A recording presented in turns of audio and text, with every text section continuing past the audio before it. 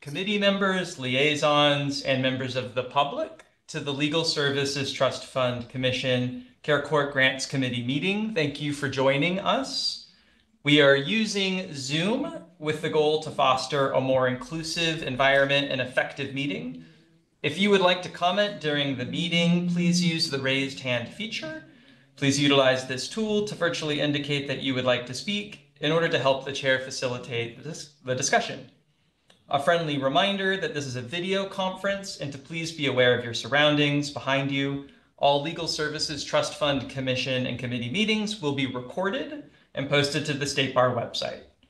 Zoom captioning is available. To enable this, select Live Transcript at the bottom of your Zoom screen and then select Enable Auto Transcription. Okay, Eric, those are the housekeeping remarks. Okay, thanks, Chris. Good morning, everyone. Welcome to today's meeting. Let me start by asking if there are any members of the public who wish to comment.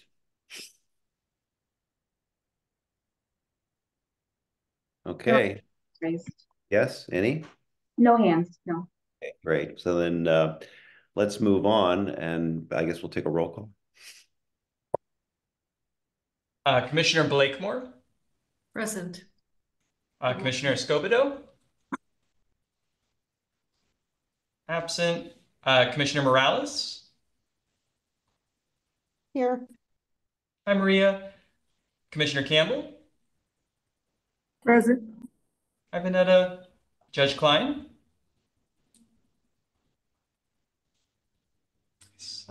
I see you. We can't hear you, but I do see you, Judge Klein. Oh, I said here. Oh, there you go. Perfect. Now we can hear you. All right. Commissioner Pryor? Here. And Commissioner Iskin? Here. We do have quorum. Okay. And I'll do liaisons if that's okay really quickly. Sure. Selena Copeland from LAC. I see Lauren though. Hi, Lauren. Hi. Laura Brown from the Judicial Council. Here. Melanie Snyder from the Judicial Council. Here. Hi, Melanie. Hi. And then for State Bar staff, Dwan Nguyen is listening but not a panelist. Chris McConkey is here. Brady Dewar. Here. Helen Yu, I see, is here. Shannon is here. And Kim Wormsley. Okay, thank you, Eric.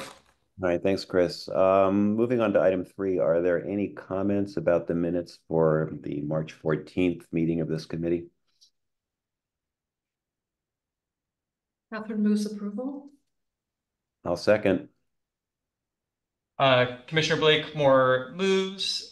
Commissioner Iskin seconds. Taking the vote, Commissioner Blakemore? Yes. Commissioner Campbell? Yes. Commissioner Escobedo is absent. Commissioner Morales? Here. Yes. Judge Klein? Here. And is that a vote for yes for the approving the minutes, Judge Klein? Oh, yes. Thank you. Commissioner Pryor? Yes. And Commissioner Iskin? Yes. That is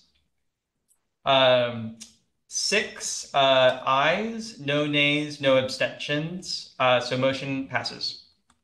Okay, great. Thanks, Chris. So the main item of business, actually the only item of business that we have today, is to approve the RFP for this year's care courts solicitations.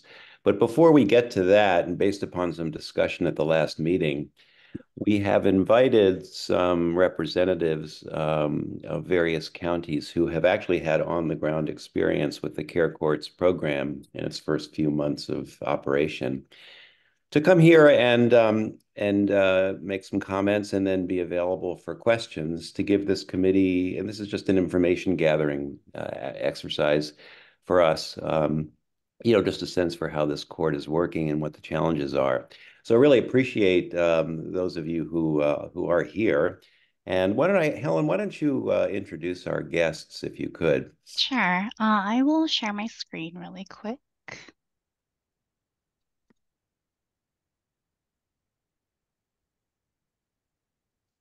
slideshow.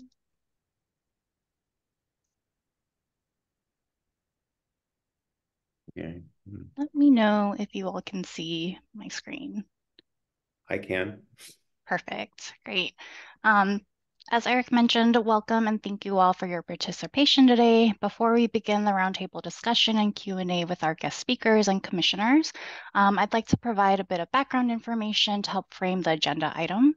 The Care Court Grants Committee is a subgroup of the State Bar's Legal Services Trust Fund Commission. The committee is tasked with approving the request for proposals for grantees and evaluating applications to recommend to the commission.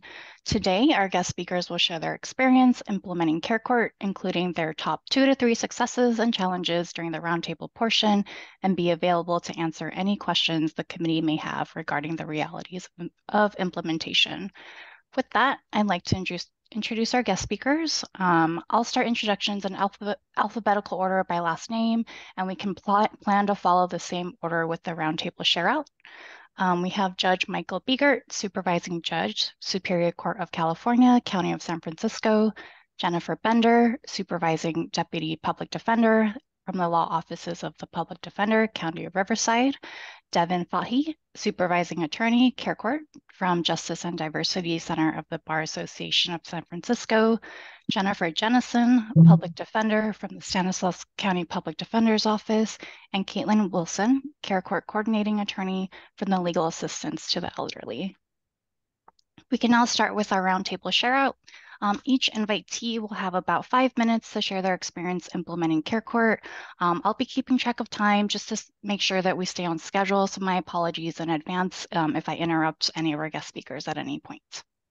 Yeah, and our thought is that after the panelists make some introductory comments, that we'll open it up for questions, and we'll target to do this for at most maybe an hour, hour and 15, because we do need to save some time to talk about the proposed RFP. All right, let's proceed.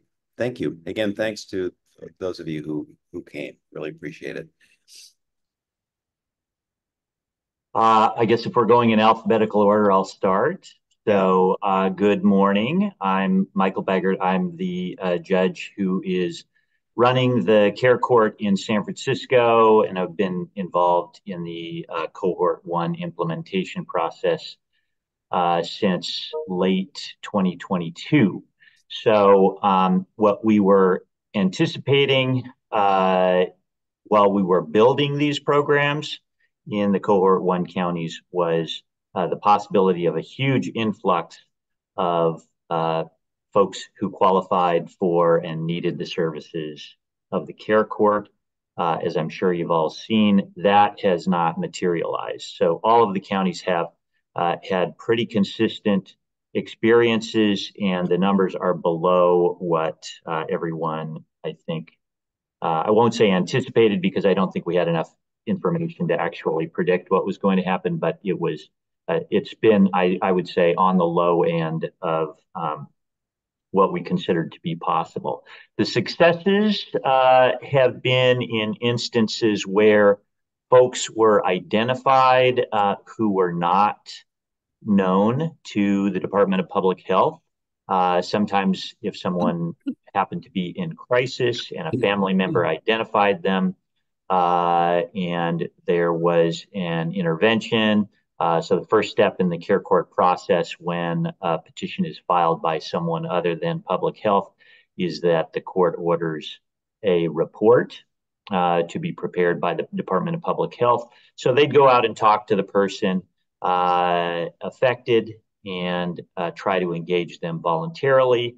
And where that is successful, the petition stops there, and hopefully the person is accessing services that they need.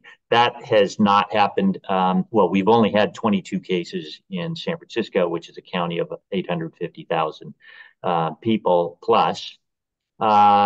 So that hasn't happened in a large percentage of the cases, but those, I think everyone would agree, are successes.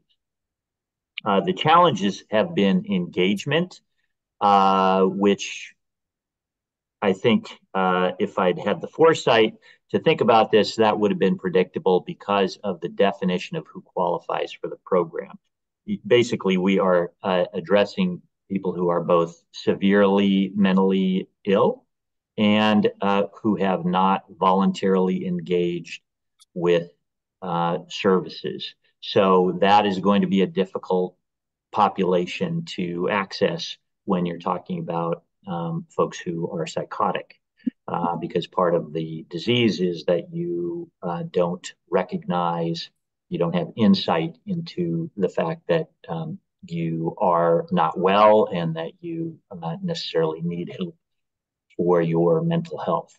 So that has been a challenge. We have identified folks who definitely need and deserve support.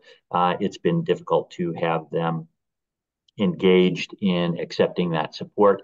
And I think that is closely related to the other challenge that I would identify, which is that this is a housing first model, but I don't think we had a shared, I don't think we, in the largest sense, we, the community, the society, has a shared understanding of what housing first would look like or be effective for people in this population. So if you have a person who is psychotic, they are not going to be appropriate for immediately placing them in independent housing without supports in the general community. And at the same time, the kind of supports that we have, the kind of housing that we have available for people who are currently actively psychotic is not very attractive to the people we're trying to reach. So they are not necessarily interested in engaging with the services that they know are available from their history with the public health system. So that's been a challenge. I think we can imagine services that would be attractive to folks and would solve the engagement problem. I don't think we are willing or able to provide that level of service to folks who do not have the means to pay for them by themselves. So that is an ongoing challenge. Well, thank you, Judge. Very interesting. There were some questions for you.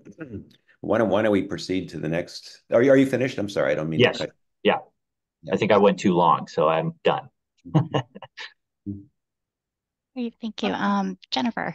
Hi, everyone. Thank you for listening to us today. I'm just going to jump right in and give you kind of a list of some of the challenges that we've faced and the solutions that we've come up with to meet them. One of the things that the CARE Act doesn't really address is clients who have outstanding criminal cases. And that is a big issue because most people do have some form of a criminal case. For serious cases, we haven't really been able to do much for them because our district attorney's office, is reluctant to agree to some sort of outpatient treatment in lieu of custody time for a serious case, especially when the CARE Act calls for confidentiality, and we have to get our clients on board with sharing that in order to help resolve their cases.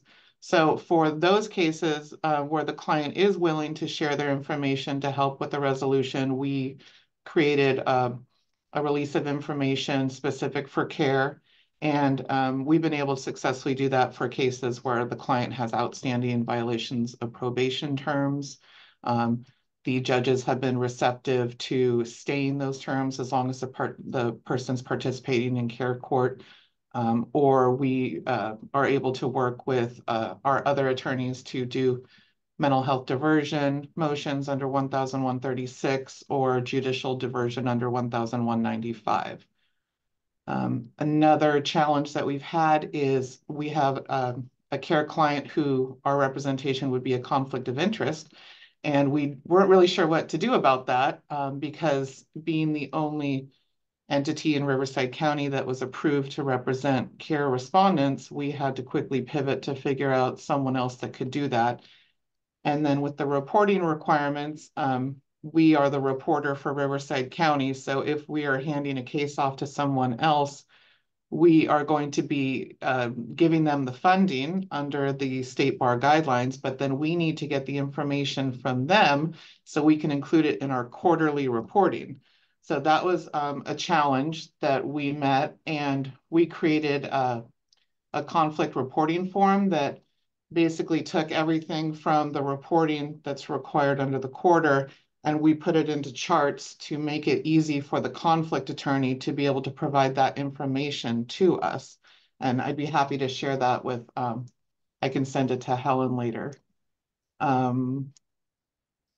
We also, everyone is experiencing the same problem of being appointed counsel to someone who we can't find. So we are trying to access our county's HMIS, the Homeless Management Information System database, but as of right now, we have not been given access to that. We're hopeful that we're going to be given access to it, but they haven't granted us permission yet. We had a meeting this past Friday, and hopefully any fears that they have of giving the Public Defender's Office access to that will be alleviated, but stay tuned. We also came up with the unique idea of having a dedicated cell phone just for care clients, because our clients sometimes have access to phones, but they don't necessarily pick them up, but we can text them, and they're more comfortable in replying to a text message than they are picking up the phone or actually making a phone call. And so that's been successful. And we always have that phone in the hands of a social worker in my office. So anytime a text comes in, we're able to respond and say, hey, thanks for getting in touch. What do you need? You know, how can we help you? And then we also had business cards printed with that cell phone. So when we are meeting with a respondent or a client, we're not handing them a bunch of cards from a bunch of us, you know, a social service provider and an attorney, because they're meeting so many people at once as part of this process that it's confusing to them. So we just give them one card. That's the card we write the next court date on. That's the card we say, we write our names on the card, but it's just one phone number. And there's an email to a dedicated email if they want. We had a couple clients who who don't want to talk on the phone, but are willing to communicate by email. Feel free to cut me off. I have more, but I haven't been watching the time. No worries. We can do like 30, last one more. Okay. So we have problems with clients who have no Social Security benefits, or their benefits have lapsed. And historically, behavioral health has taken care of that for us, but we've found that it's not really happening in the timeline we would like. So the social worker providers that we've hired as part of our care team are becoming what's called SOAR certified, and that assists them in doing the applications for our clients specifically. And that way that's in our hands, and we can make sure that that's happening for our clients as fast as possible. Oh, thank you, Jennifer. I don't want to make this too much like an oral argument, like that's it, counselor, you're done. I have two more, but there's plenty of time later, so. Thank you, Jennifer. Devin? Yeah, good morning, guys. I just want to echo, we're also finding it difficult to find our folks. Most of them aren't housed. Even though folks that are housed, like Judge Beggert said, there are pretty high needs when it comes to mental disability. And so just getting folks to engage, even understand who we are or what the process is pretty trying. We've found that it's easier whenever we have family members who are involved. It definitely takes a community. And especially when the family member is the original petitioner, it's just easier to kind of reach these folks. As far as our successes, at HAP, we've been able to reach 2 different care agreements for 2 of our clients. And it has some good stuff in there that I think can really help these folks. And because we are a legal aid, we're in the unique position too that we can offer wraparound services. So for instance, in one of our cases, we've been able to do eviction defense. And another one, we've been able to offer immigration and benefits services. So we can totally just help these folks out where we're meeting them. Like Judge Beggert said, I think we're maybe a little surprised too at the number that we're seeing. It's maybe not as high as we anticipated. that did give us some time to fully staff up, which we're at now, and we are ready and roaring to take on cases. So that's kind of what we're seeing on our end here at Hub. Thank you. Thank you. Thank you, Devin. Jennifer? Jennison. Hi. Okay, so I have a list. I'm the Stanislaus County Public Defender, but due to some of our challenges, I'm also the person that handles care court every Monday. I think the biggest challenge for us was learning at a very late date that we would be providing representation. We had a QLSP in the mix who even submitted an application, and after submitting it, withdrew it. And they also thought that they were going to be providing only a certain percentage. So I have been attending these meetings for, over a year, the entire time, because our county wanted the public defender's office to provide representation, and they believe in the work we do, but it wasn't a certainty and there was no money to fund extra positions. So we waited till the very last minute, and only very recently were we able to recruit a care court attorney other than myself. So if the offices could know sooner, it just creates lots of problems in the public defender's office with hiring staff. We also could have benefited from some clearer guidelines on how to use the funding, when it has to be spent, that sort of thing. Collecting data is a challenge for the public defender's office because that's just not something that we're used to doing. Practically, we don't have a case management system that is set up in a lot of ways that the other counties are. We are moving into that, but we're looking at not having that until October. So we created a form and we're collecting the information as best we can, but it's also not something that public defender's offices collect at all. So it's very strange. Sometimes my client will be sitting next to me in court and, they're not well. These are very sick individuals. And I'm, I'm supposed to ask, are you a veteran?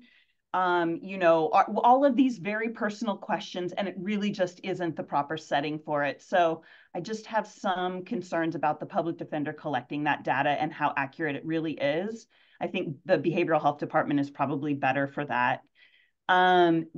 Something that we never anticipated in all of our meetings was the individuals who would want to file their own care court petitions. So we went to all of these meetings, and I don't ever remember anybody anticipating that. And it wasn't until we did some report backs and San Diego County was like helping their clients in jail filing these care court petitions, because I think the public defender's office was like, whoa, you're going to take our clients' rights away, and we don't want to participate in that. But it turns out it's a really good thing. And there are a lot of services available, but nobody anticipated that. So we don't have a good mechanism in place still to assist our clients with filing petitions. I think other counties would benefit from that. We're in a very strange position when we have family members who reach out to the public defender's office for help, but the client maybe doesn't want help, and it puts us in a horrible position because we represent the clients. That sort of thing. We feel awful for the family. We want to help them. We want to answer their questions, but we don't really have a good place to send them. We also, like I think Jen said, we have HMIS issues. We've asked for this database before to help locate our clients locally, and we were told, no, you can't have it because the next step is the DA is going to want it. That would be a game changer for us if we could have access to that. We have a lot of individuals who don't want to engage with BHRS. A lot of them are in criminal court. BHRS either can't get them to the cell, or they're not willing to go to the cell. But it turns out that our client support staff, our social workers, our case navigators can access these individuals because we have this relationship and trust with them, but we don't really have the manpower. So if we're going to be the ones doing all of that, we probably need, an additional position, an additional social worker or a client support specialist just for care court. And I think one of the struggles for everyone is acknowledging that this model, when you're in court every time care court happens, needs to be different than traditional court. It seemed like we were trying that in the very beginning, and now it's sort of just fallen into, okay, Mr. So-and-so, your next court date is this, the findings are this. I think it would be very productive and helpful if we could remember that we're trying something different here. and just having something less formal than a regular court process. I have some successes, believe it or not. Helen, do I have time? We have about a minute left. Okay, one of the biggest benefits of Care Court in our county has been bridging gaps in services. So even for the individuals who don't ever get accepted into Care Court, it has caused our local agencies to have communications and conversations that have never happened before. So it's been amazing in that way. And then I think Jen also mentioned almost a lot of people have criminal cases pending, but we have been very successful, thankfully. The DA's office is cooperative and they're buying into the Care Court process. So they are very willing to work with us on those criminal cases to get people into Care Court. That's a positive. The hard thing is the criminal court and the Care Courts do not communicate at all with each other. So, you know, I'm trying to recall warrants and putting those cases on calendar in the criminal courts, negotiating with the DAs to try to get an outcome in that case separate from Care Court. So it would be very helpful if there was some sort of mechanism for the two to at least communicate with each other. Now I'll stop. Thank you. Thank you, Jennifer. Caitlin? Hi, everyone. Thanks for having us. So I am the coordinating attorney for legal assistance to the elderly, one of the QLSPs in San Francisco. I think my comments are a little bit different than everyone else's, but I think that's what makes Care Court Care Court. So one of our successes is that we have been able to locate all but one of our clients. One of the unique positions that we're in with a housing background is already having those connections in the unhoused community, and being able to utilize our sort of insider knowledge that we have about how the unhoused live and where they hang out and who they trust, has been really helpful for us.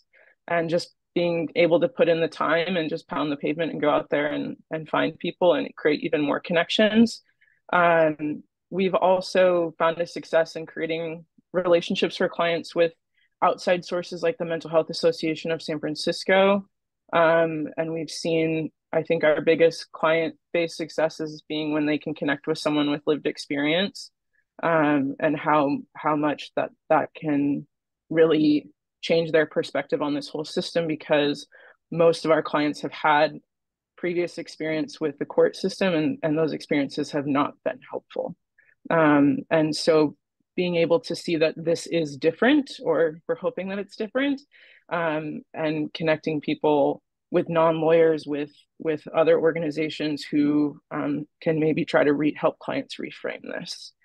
We have had significant challenges. Just a logistical challenge would be transportation and having clients appear. We think it's really important that clients do participate in this process and that they have the ability to go to court and meet everyone. But we are only a team of 3 to 4. And so if we've got 3 cases on calendar, we need to have one attorney in court and someone else finding them and bringing them. And how does that work?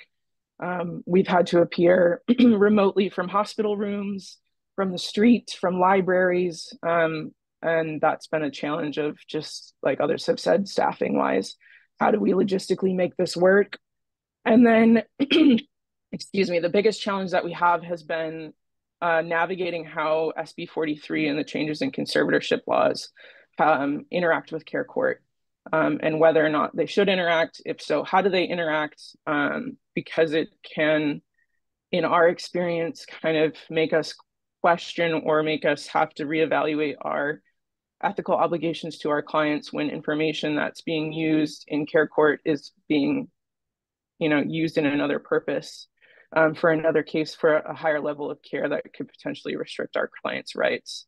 And subsequent to that, that's made Care Court, at least for us, a lot more litigious, and we're spending a lot more time now at the desk doing research, writing briefs, and other motions that we were not anticipating in a collaborative model. Not that we thought there wouldn't be any litigation, but due to the influences that SB 43 has had on our cases, it's now made this a bit more of a court sort of thing. And as my other colleagues have said, we don't want it to be that way. But if SB 43 is going to at all impact the care court process, that's unfortunately something that's just going to have to be the nature of the game that we're playing. So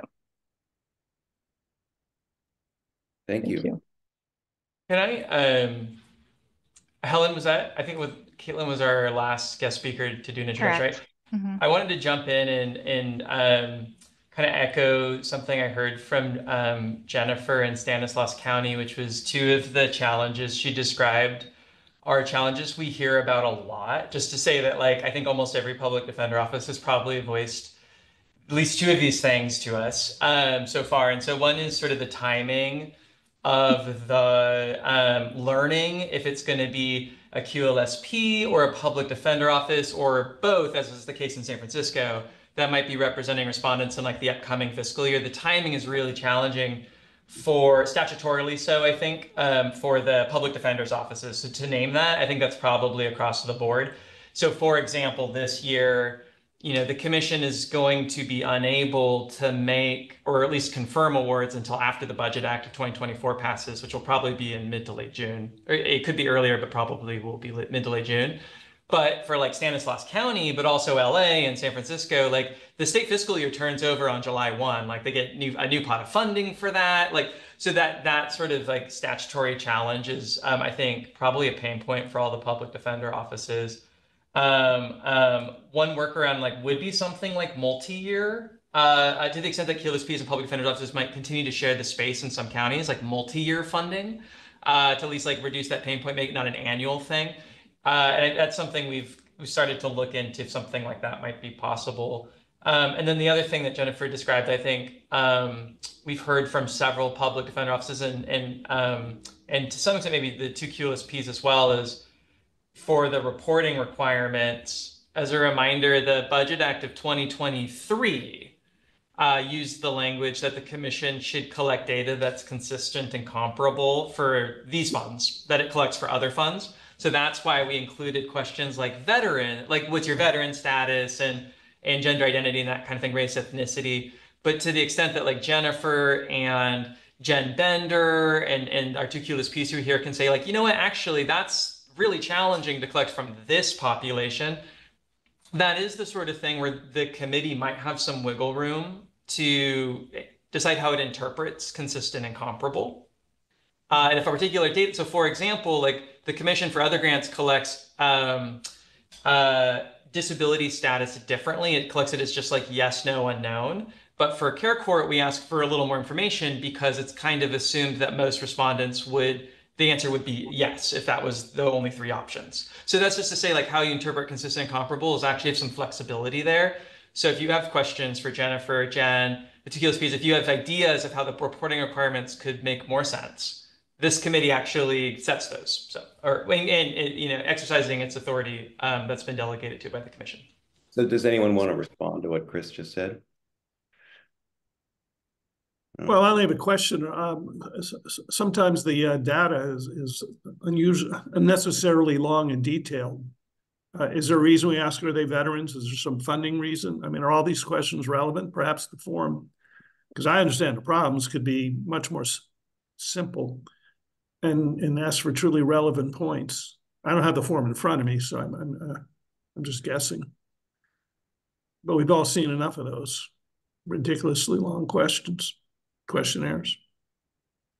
Yeah, the current reporting requirements are mostly the different categories of different demographics and the like are mostly from the California Legal Aid Reporting Handbook that the commission uses for all of its grants. So can you maybe share on the screen? Like this seems like a very abstract thing if we want to get into it, and I'm also just fine to do it generally, but I'm not quite, it seems like we're kind of going ahead to like what should be required with the grant, not just understanding the care court. So whichever way you want to do it, but I can't really think about changes without recalling what they are.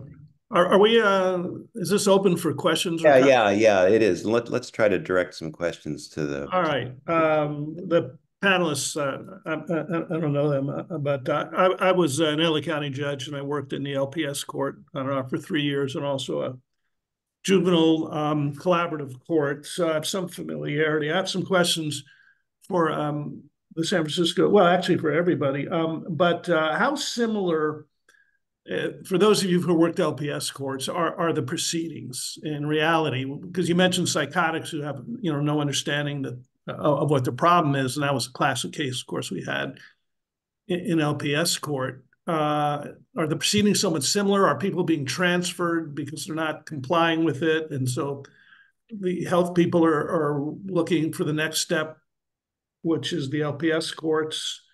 Are they, sort of working together at all? So I'll respond to that to begin with. We might be on one extreme end of this in terms of how the court looks. So the way this court looks when you walk into it, everybody is seated at a big conference table. If there are folks who have some reason for being involved and they're not speaking, they might be sitting off in the jury box. It is happening in a courtroom. I'm not wearing a robe. I'm sitting at a conference table right next to the respondent, and we're having a conversation. At this point, this only started at the beginning of October. So I would say all of these cases, we're still in the process of building a relationship with the participant. This is a voluntary process, so it's not set up in a way that emphasizes the hierarchy or emphasizes the coercive nature of things. And we are trying, as Ms. Willison pointed out, we not always successfully, to keep this separate from the LPS process. The legislative intent of this was, among other things, to prevent people from being conserved. So to get people to engage in services so that it was not necessary to take away their I understand that. But in someone who, like you say, psychotic, has no understanding there's anything wrong with them, they're in the streets, all the horror stories, is there, I guess there's a reality check. Maybe that would be appropriate then for an LPS court. But it sounds to me from what you're saying that you're keeping them somewhat distinct. At this point, they're very distinct, with the exception that public health is still going to be communicating with the conservator, and that's where the tension has arisen, is that public health talks to the respondent in a care court case, decides that they're gravely disabled, and then communicates that to the conservator, and a conservatorship proceeding is instituted in the probate court. I'm not communicating with the probate court at all about that. When I was at the delinquency mental health court, it was a voluntary program. We still had a courtroom. Our procedures were somewhat more informal. And we had a nationally renowned psychiatrist. He was head of UCLA NPI at the time. And he actually thought some of that courtroom setting was productive, even though the program wasn't compulsory. And as a matter of fact, I don't think we ever had anyone who rejected the opportunity to participate in the program, because the public defender, she was excellent, would tell them, I'm here to help you so you're never here in a courtroom again, and made it, by her own dialogue, a positive experience. And obviously it was an informal setting, but he thought it was good that there still was a courtroom. I'm just throwing that out. Is one of my proudest moments in dealing with mental health patient is I did regular cases where they came in and I'm up there in a robe. But a lot of these people, it's always been a negative experience. And when I said, you're done with your probation program, good luck to you, he said, no, I like coming to court. And it occurred to me that the idea of an authority figure, and I guess we're downplaying that, wearing a robe instead of being, the teacher, the cop, whatever, who's always scolding him, was praising him. Actually, was very meaningful to him.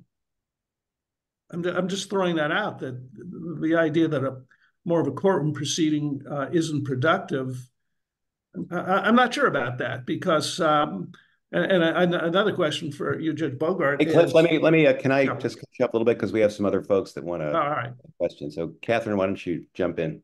Thanks so much. The presentations were really informative, and I appreciate all of you making time. Before I was on the commission, I was the director of Disability Rights California, and one of our programs served individuals with mental health disabilities. So I'm equally passionate about this. But I think, Kate, you raised a really interesting question about the intersection of SB 43 and care court. And I'm not sure everyone here understands what SB 43 is or what that intersection is. So maybe you could just educate us a little bit more about that and the kinds of issues that's presenting for you. Sure, I'll do my best, and Judge Beggert, if I miss anything, feel free to jump in. So SB 43 has changed the standard for conservatorship laws, and also made the admissibility of evidence in those cases much easier. And I think with the intent to see more conservatorships, and that sort of with something that Judge Beggert had been saying, if the legislative intent for care court is to reduce them, then how do these two things interact? And so the main challenge that we've seen has been in cases where the Department of Public Health has been the original petitioner. And a lot of those cases were filed in October, in the first round before SB 43 went into effect. And so the challenge that we're having is in line also with something that Judge Klein was talking about, in that we've been telling folks this is voluntary. We've been telling folks we're proud of them. We've been telling folks they're doing great work.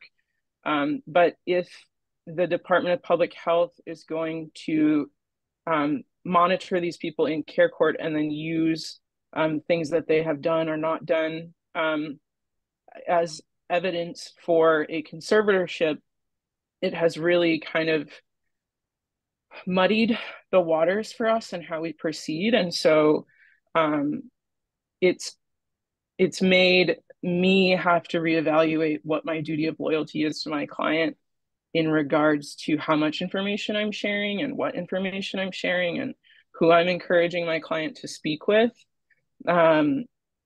because I can't guarantee them that everything they do won't be held against them.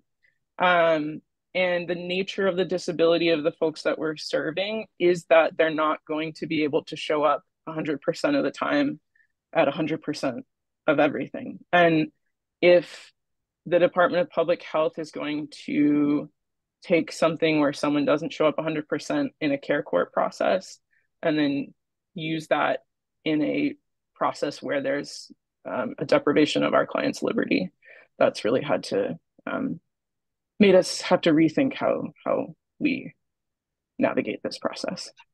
You know, that's very unfortunate. There was I don't mean to dominate this. There was a New York Times article I saved many years ago when I spoke on the courts and talked about how you evaluate progress. And if someone's showing up 80% of the time, you look at that as a positive result rather than, oh, they didn't show up 20% of the time, because mental health is a process where people have good and bad days. Same with criminal convictions. Are they holding a job longer?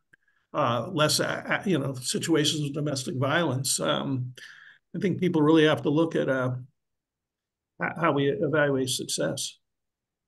Can I ask Judge? Very good point, as well as in what you're saying. It is. Yeah.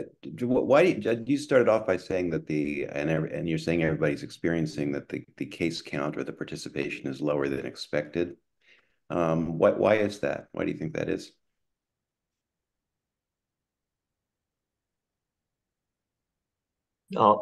I'll hear from other folks. So we have been appointed on, I believe, 42 cases here in Riverside County, and we have 8 respondents currently under care agreements. I think that, no one really knew what the numbers were going to be. I think we were a little surprised that our behavioral health department has not been the initial petitioner on a lot of these. The majority have been family members. In one case, an original petitioner, he petitioned for himself as part of his reentry plan from a criminal case where he was successful in getting resentenced. The other thing I'd like to add, though, is that I think that most of the petitioners, whether they're family members or loved ones, have this expectation that care court is a conservatorship. That's the kind of control that they're looking for. They want forced medications. They want involuntary treatment. They want their loved one to be forced to receive the treatment. And they're very upset when they find out that that's not what we do in care court. And it is very much voluntary, but we do ours in a formal setting in hopes of having that black robe effect. We have a wonderful judge who's very compassionate and engaging with our clients, and that may be part of the reason that we have been able to have so many people agree to participate.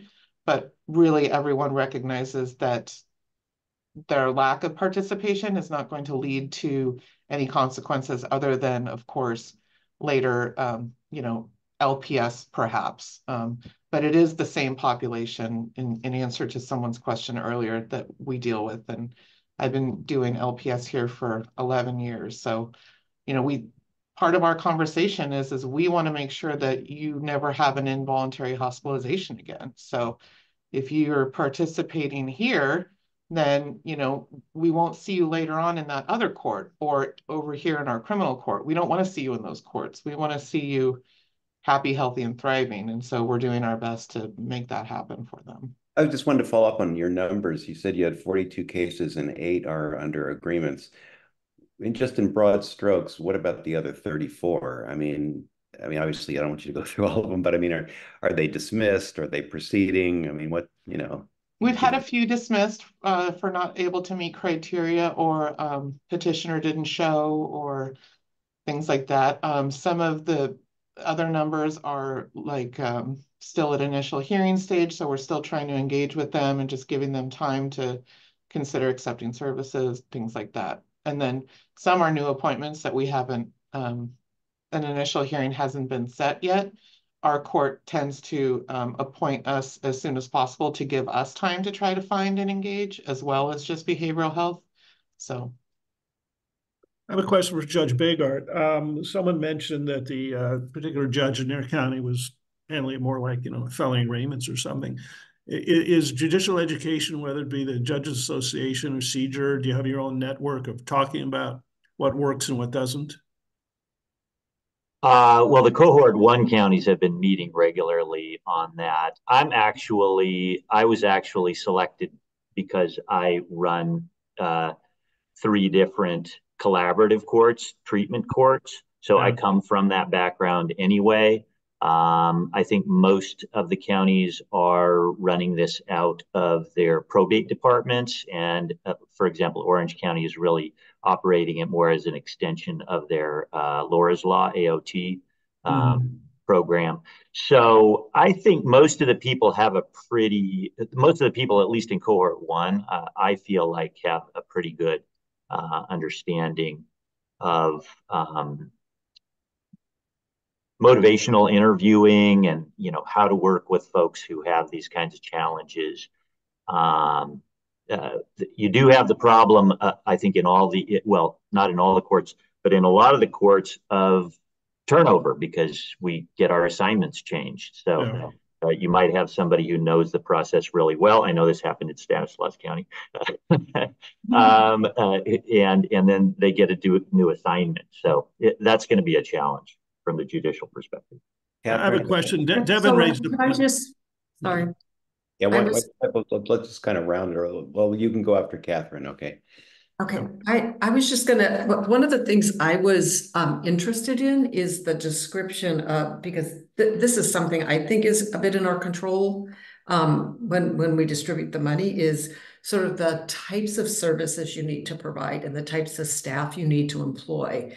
And I guess I'm interested in understanding, like, so people talked about, I think it was Riverside County, like getting their their social work staff certified to do the Social Security applications, which is great. I guess I'm interested, is there a barrier to using care court funds for that purpose? And would it help if we address that in some ways? And then I think in San Francisco, you were talking about sort of the power of I think I call them now peer support folks, which I think is a very powerful model of reaching out to people. And are you able to use care court funding for that kind of staff? Because it seems like there's been a lot of money available to counties, but you're not using it all because the numbers are fewer than you thought. So is there a way to sort of use the money as flexibly as possible to serve the clients that you have? Anyone who wants to respond, just jump in. Well, I'll speak on behalf of the attorneys who may be too gracious to respond on their own. They don't get enough money. I mean, the money, to the extent there is money, is going to public health.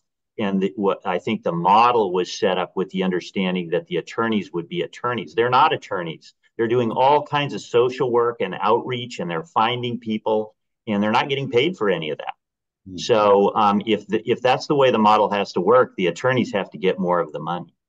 Yeah. And the other thing is our board, our CEO's office is saying, okay, you have $400,000. I mean, it costs $220,000 a year for an attorney. And we don't even know if you're going to be the care court respondent representation next year. So every year we don't know. So it took months and months for them to agree to give us a position. And now they're ready to take it back. Because, hey, we don't even know if next year, and you don't have a full caseload for care court. Yes, I mean, if you consider that our other attorneys have 200 cases, it's outrageous. But also care court is only going to be as successful as the effort that's put into it. So if they gave me a client support specialist, not even a full social worker, just a peer support case navigator assigned to care court, which is certainly cheaper than an attorney, it would be a game changer. But right now we're grabbing them from their other duties. When behavioral health says we can't find someone, our client support team finds them on the street within an hour. It's amazing what they can get done. But all that funding, all those positions went to behavioral health. So unless the county, if you don't have that funding committed for 2 or 3 years, they're just not going to give us positions. Yeah, so I hear that part about is there opportunity for multi-year funding? So appreciate that. And then I guess if you're paying an attorney $220,000, right? You have other money. Can that other money be used already for I'm trying to understand the difference between you need more. So I don't actually disagree with that, but is there a way to use the money that you have flexibly so that you can hire the positions you need, or do they? We would have to have the funding so we'd have to have the justification. So the board would have to authorize us to have a position separate from the funding. So if they gave us $400,000 and I go ask for a position, our board says, sorry, there's no guarantee that you're going to have funding for the next 2 years. That violates all of our policies. You can't have a position. So, I mean, I could, as I understand it, take the excess money and put it towards the client support position who's working towards care court. But that doesn't solve the problem. It's not that I need I need the extra position, right? Yeah, so you need the position that's funded with care court, and your county is unwilling to fund that position on a temporary basis, right? Because it doesn't funding. I think it's a kind of a multi-layer problem. But I guess so. I guess go ahead, Catherine. Kate had a comment, I think. Oh, I just wanted to kind of validate what you were saying, Catherine, that having more peer support folded into this is, I think, really important. And we've been able to foster relationships with the Mental Health Association, which was given money, I think, from the state, maybe not from the state bar, but from the state generally, to fill that role. But to have someone on our staff, that would be great. I think the thing about my team that's been really great is that everyone on my team has some sort of lived experience and would to be able to define themselves as a peer. And so that's been great for us, but I understand that not every person is going to meet that definition, and we shouldn't expect them to. And then another comment is on behalf of Devin. The QLSP attorneys do not get paid $220,000 a year. No, sorry, that's including. I actually assumed that since I don't Yeah. know of any that do. That So. includes benefits in the entire Yeah, package. yeah, We yeah. don't, I don't make Okay. 220,000 a year. It's just the cost of the position total, Yeah. given everything. I think the difference though is public defender versus legal aid lawyer, where even if you added in the benefits, it's not going to be 220, most likely. So Yeah, I was thinking a new retirement job. I have I thought Devin made a very interesting point about referring to other agencies. And I literally, when I was on the bench, had the referral forms for wraparound services, which I just fill it out myself and send it off. Is there any reason with the grant or with those jobs you can't do what he's doing? And then when you have appropriate cases, you refer them to those who provide wraparound services, immigration, whatever it may be. Is there any prohibition from doing that? Because I mean, I used to do it. No one told me I couldn't. Just do it from the bench. Can I add to that? The most of the wraparound services are provided by behavioral health in our county. And so when we are trying to craft a care agreement for a client or see what services they're entitled to, as public defenders, we have no idea what services are available. And so it's very much the rooster guarding the hen house over at behavioral health as to what our clients could have, because we don't know. One of the things that we did is we hired a social services provider from behavioral health, and she's been fantastic in telling us what our clients are entitled to, but not everyone's going to have that good fortune of having someone apply to a position that has that knowledge. We also have someone who came from APS, which is also giving us a unique perspective, but that's a huge problem that our offices are finding is how do you craft a care agreement for what behavioral health is supposed to provide when behavioral health is the one telling us what they can provide.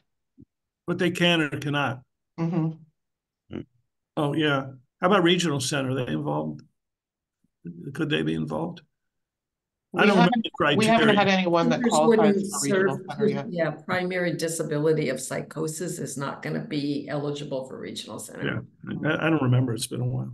So, Chris, you're patiently waiting there in the background, so go ahead. Oh, I was just going to add in, for context from staff, everything everyone has said is totally right. I think for the statutory like restrictions on how for 2023 for this state fiscal year, how it was worded in the Budget Act was the dollars could be used for QLSPs and public defender offices to support representation in care proceedings and matters related to care agreements and plans. And so just for the committee to know, in consultation with the Judicial Council, State Bar staff has taken like a somewhat cautious approach to that. So things that are definitely in are as like any work, even if it's work that a non-lawyer is doing at the public defender's office or the QLSP to help find the client, as long as it's supporting like the attorney and the representation in some way,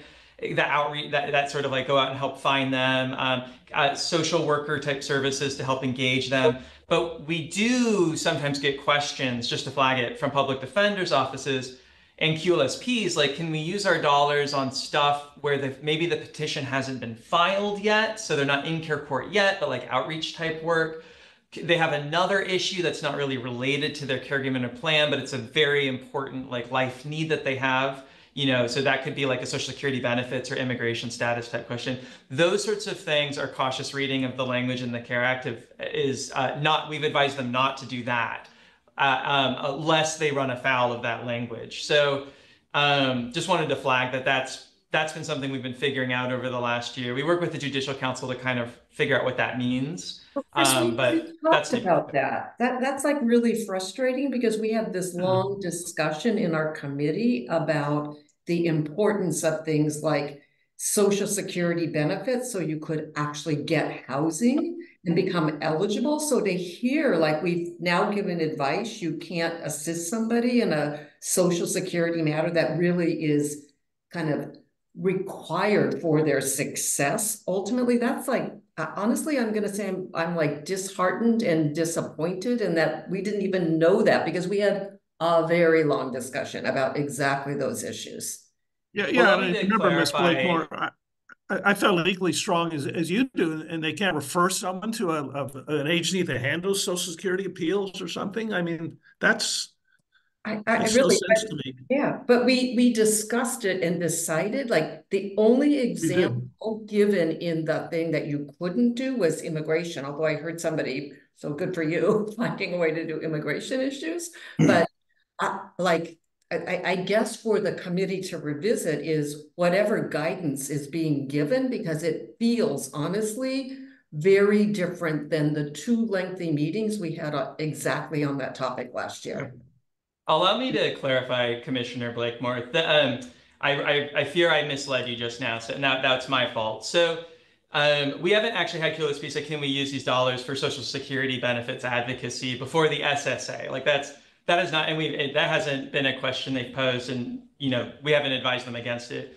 When the QLSPs and the public defender offices ask staff, like, what are the restrictions on the dollars? What we tend to do is sort of we re-deliver the language in the CARE Act itself and the Budget Act and says, well, this is the statutory language. This is what's in your agreement with the State Bar of California.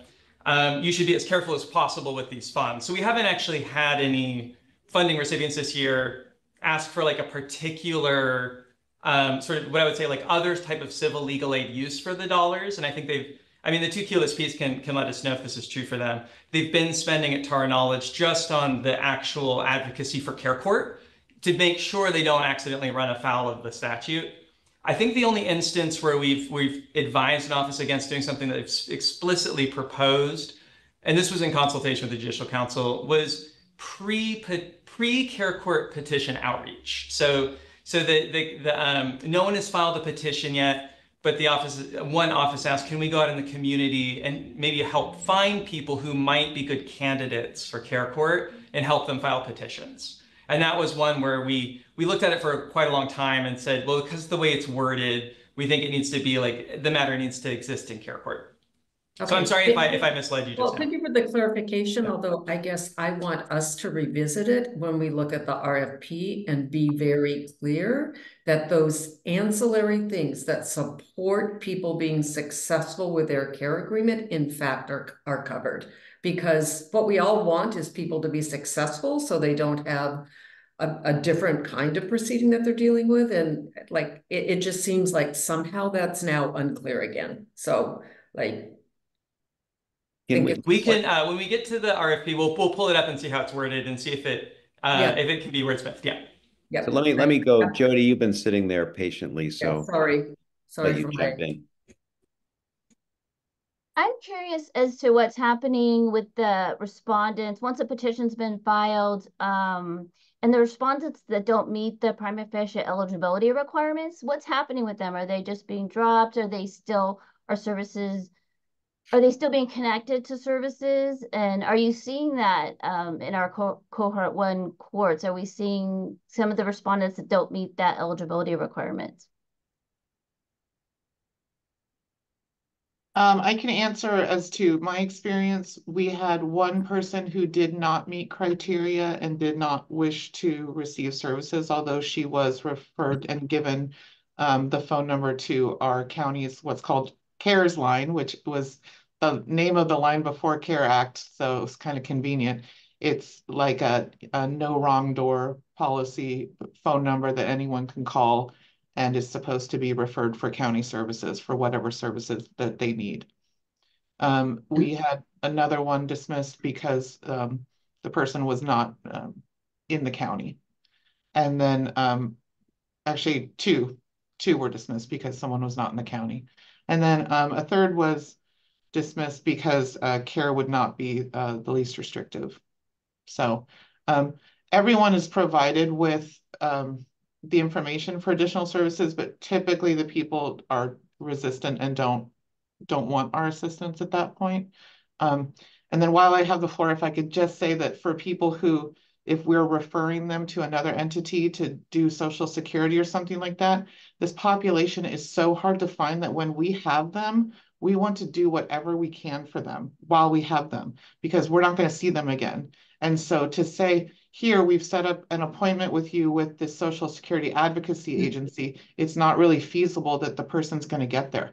We've actually had people just say, come into our office. We're going to set an appointment so you can talk to Social Security, and we're going to give you a landline that you can sit in this office and not have to worry about your cell phone power, your connection, whether or not you have access to those documents that you may need that they're asking you for. So, yeah, that's all I wanted to add. Yeah, thank you. Melanie, go ahead.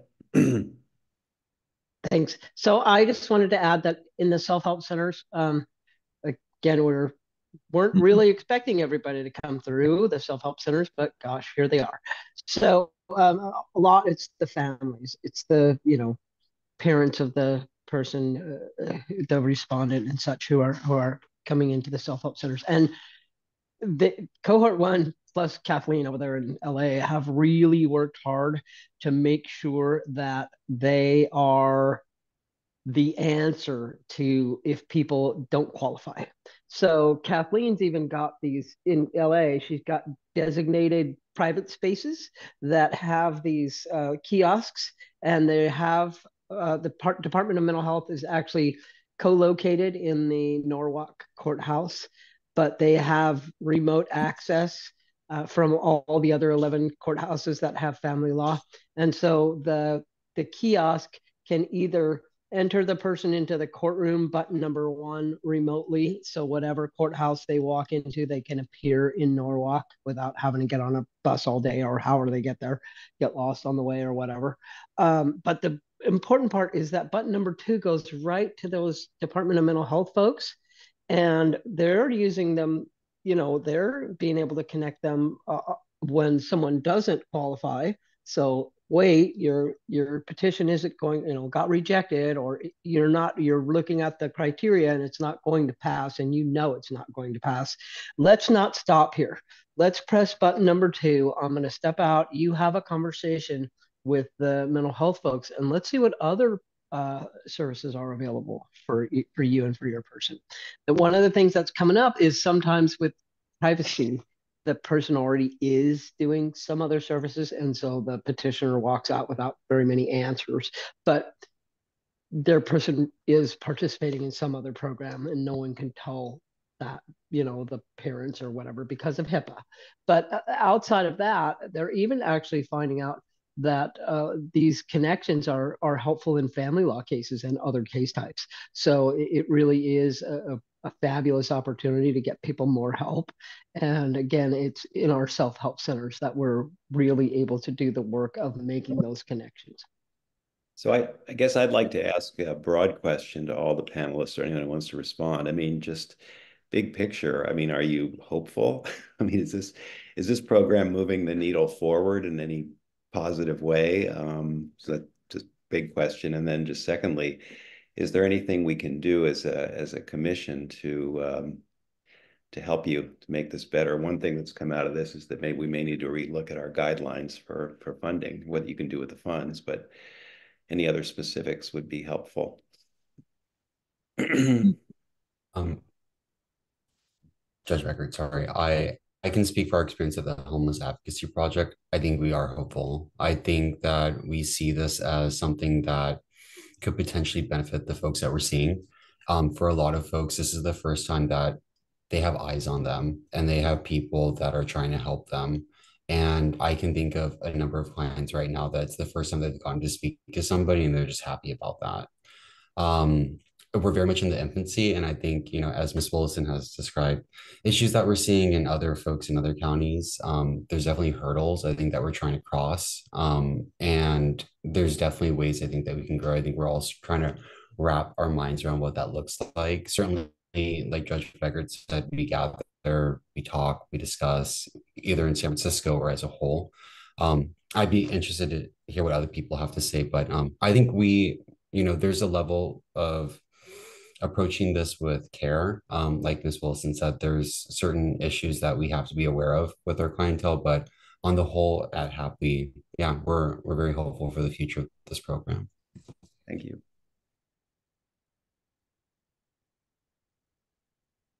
Any other? I guess, yeah. I think where LA's position is, it's too soon to tell. We don't know how this is going to play out.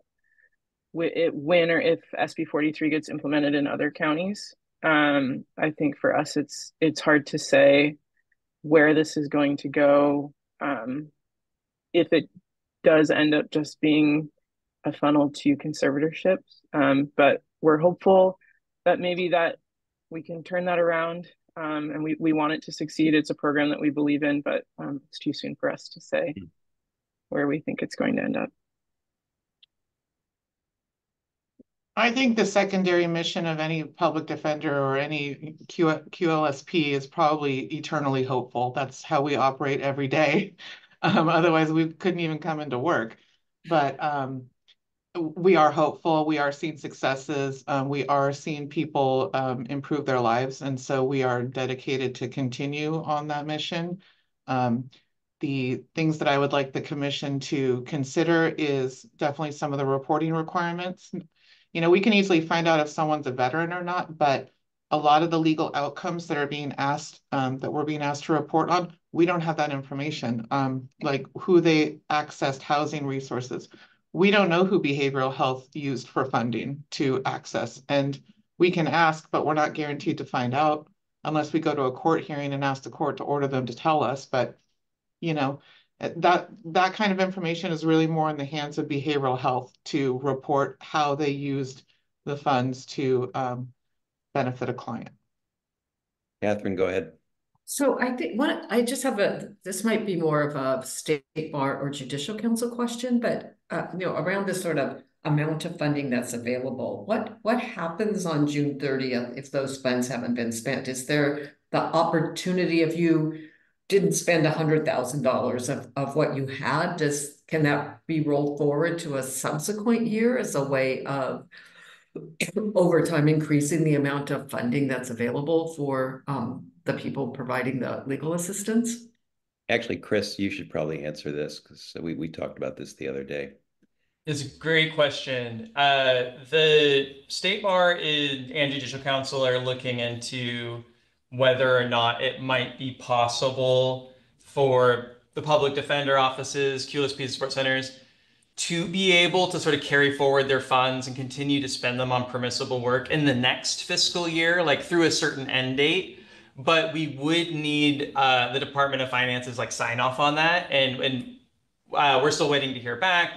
So we're like eagerly looking into that. But as of right now, the default is if that's not allowed, the State Bar would have to invoice for any unspent funds as of July 1. Like we would send that invoice over the summer, but then they would get new funds like in the fall for the 24-25 fiscal year, and there could be like a cash flow gap. That we would do everything we could to like shrink, but it was only so much we would be able to do. Yeah. So, Helen, could I ask you to see if you could quickly, I don't know whether this is possible practically, but if you could, while we talk here, just find the list of the reporting things that they have to do, the list of reporting requirements or whatever. Sure, I'm not going to wait for you. If you can find it quickly, maybe you can put it on the screen. If we can efficiently look at it, fine. If we can't, we'll do it later. But in the meantime, yeah, we guys see a hand, so go ahead. I just want to say we are hopeful too, like Devin and Jen. I mean, eternally optimistic that this is going to help our clients and that this will be something good. Part of it is everyone wants to know, locally, is it working? What do you think? Is it working? And it's just takes time to build trust and build relationships. And that's such a huge part of working with this population that it's just taking time, I think. But also I want to say, if any of you leave this meeting thinking public defenders are overpaid, I have officially failed in my role as the Stanislaus County Public Defender, because that is outlandish. But please do understand the way that budgeting and positions work with the counties is they consider the entire cost of a very top-down attorney with every benefit. And if you don't have every penny of that funding, even if you're going to hire a level 1, you're not getting the position. No, we get that. We know that you guys are in the top 1% of income earners. So yeah, right. I wish I would have retired long ago. I'm 25 years in.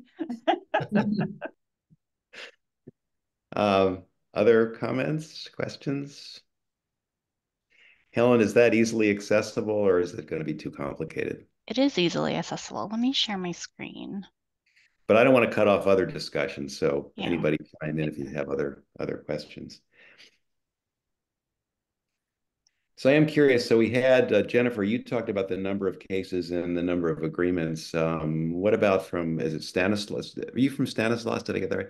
How many cases do I'm you from all have? Stanislaus. Yeah, I think it's very similar. I don't have the actual number, but I think it's similar to what Jen said. I mean, they're in such different stages right now. A lot of the times somebody says, I don't want services. And instead of just dropping it, I mean, we give them time. We give our client support team time to go out, build these relationships. So there are a lot of cases just in random phases. But we've had quite a good number of petitions, and we have some success stories already, people doing very well.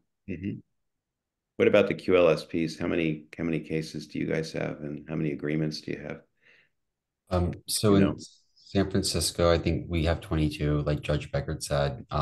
HAP owns 11 of those, and we've reached 2 care agreements. I think technically we actually still have just 4 cases that are ongoing. Is it correct in San Francisco, if I remember correctly, like there were proposals from the QLSP about each of you getting a certain amount of money to do this work, and then the remainder of the money went to the public defender's office? Is that right?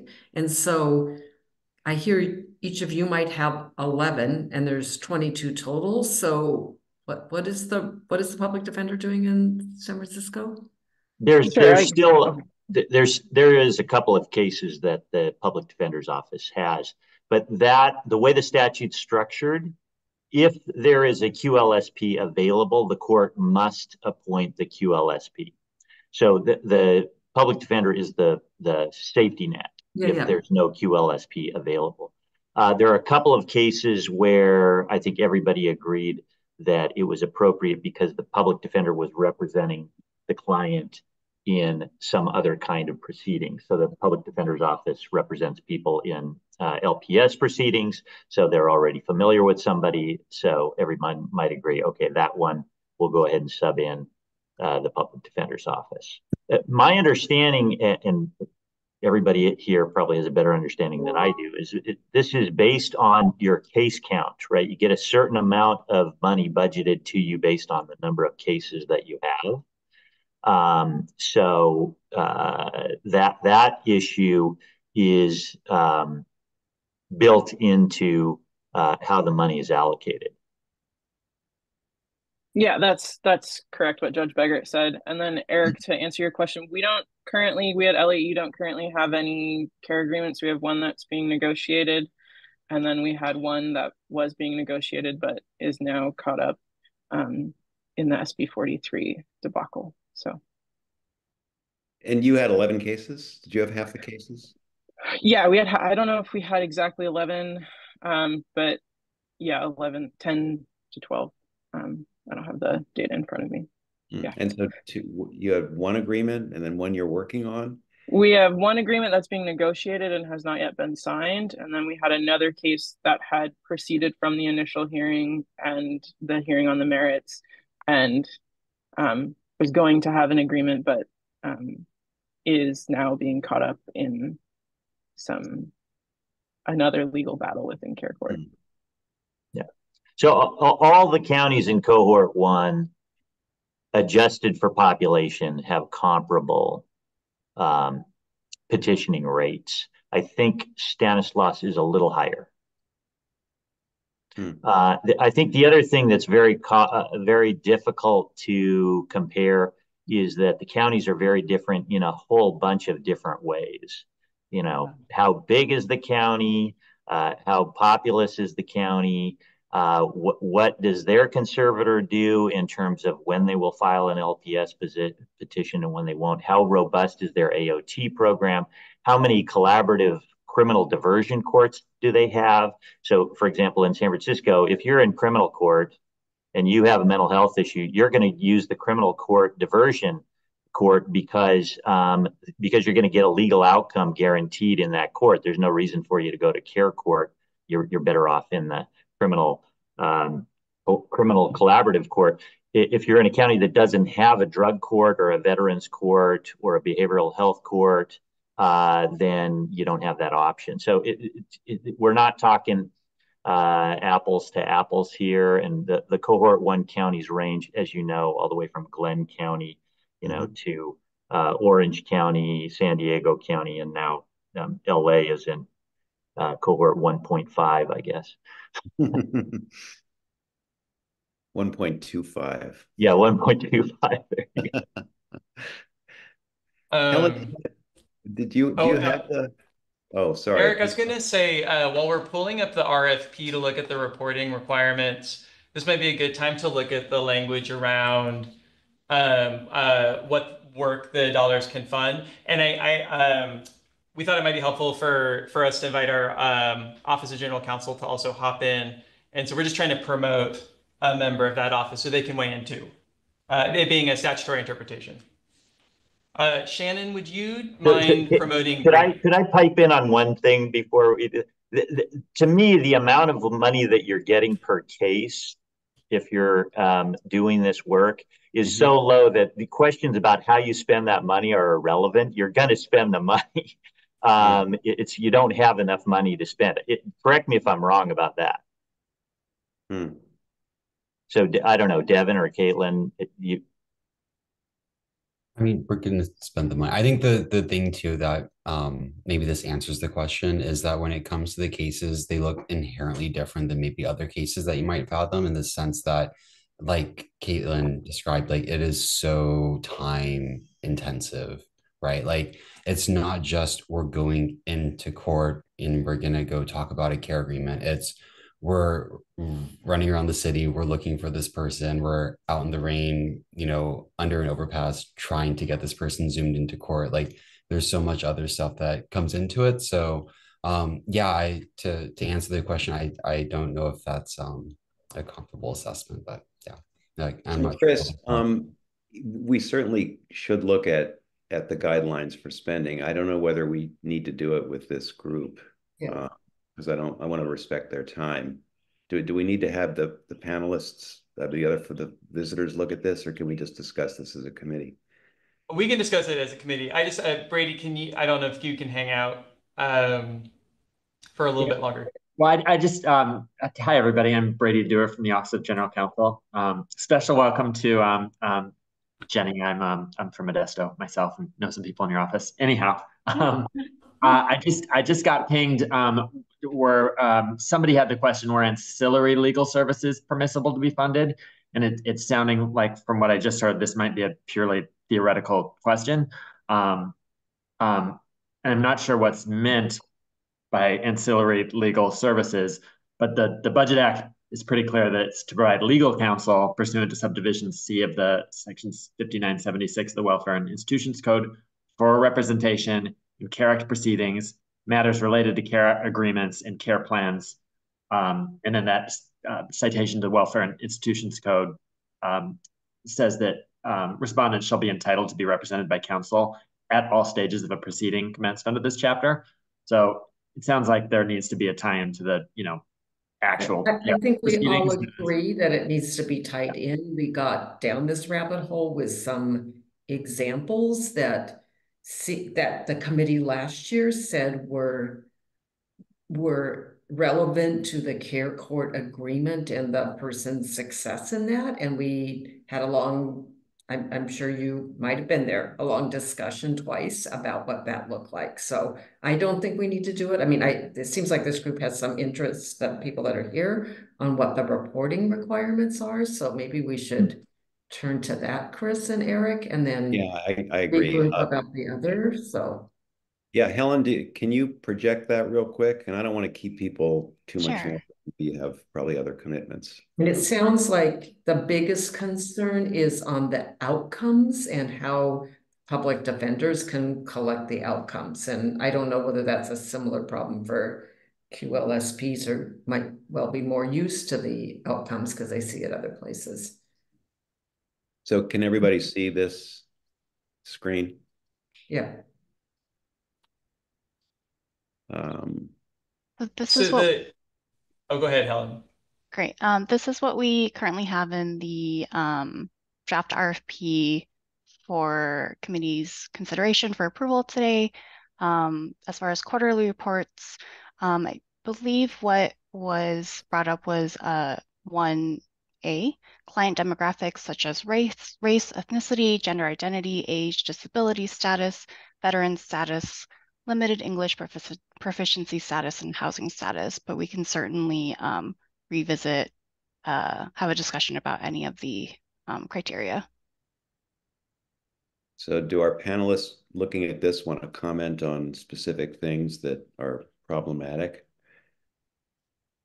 I can say so far, we have not had an issue with 1A when we have contact with a client.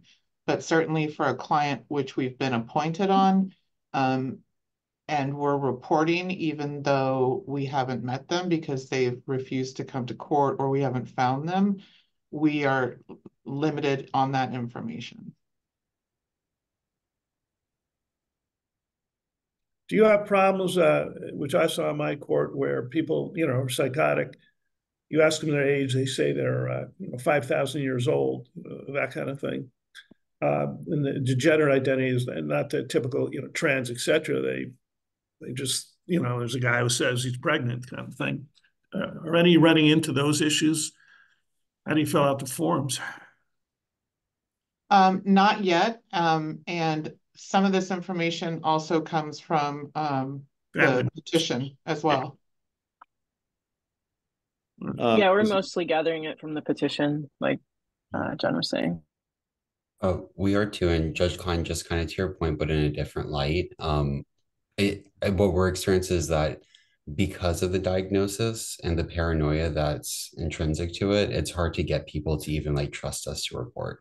So we've had a couple people who like, well, maybe we'll try to gather, and it just doesn't make sense, especially when we're trying to build that preliminary relationship to even get them to trust us. So that's also an issue. Well, if you try to gather this information and you can't, wouldn't you just say unknown? That's all you can do, I guess. Mm-hmm. Is this it? Is this the list of things they have to report on? This is what the RFP articulates. What actually is presented to them when they log into the portal. So like this says like race, ethnicities, and legal outcomes, but they actually get suggested like race, ethnicities, legal outcomes to, say this number of clients identified as white, or, this number ended with this legal outcome. That's something that across grants, the staff pulls from the legal aid reporting handbook, or we'll add things that are like relevant. We do it in, again, I say this a lot, but in consultation with the Judicial Council and others.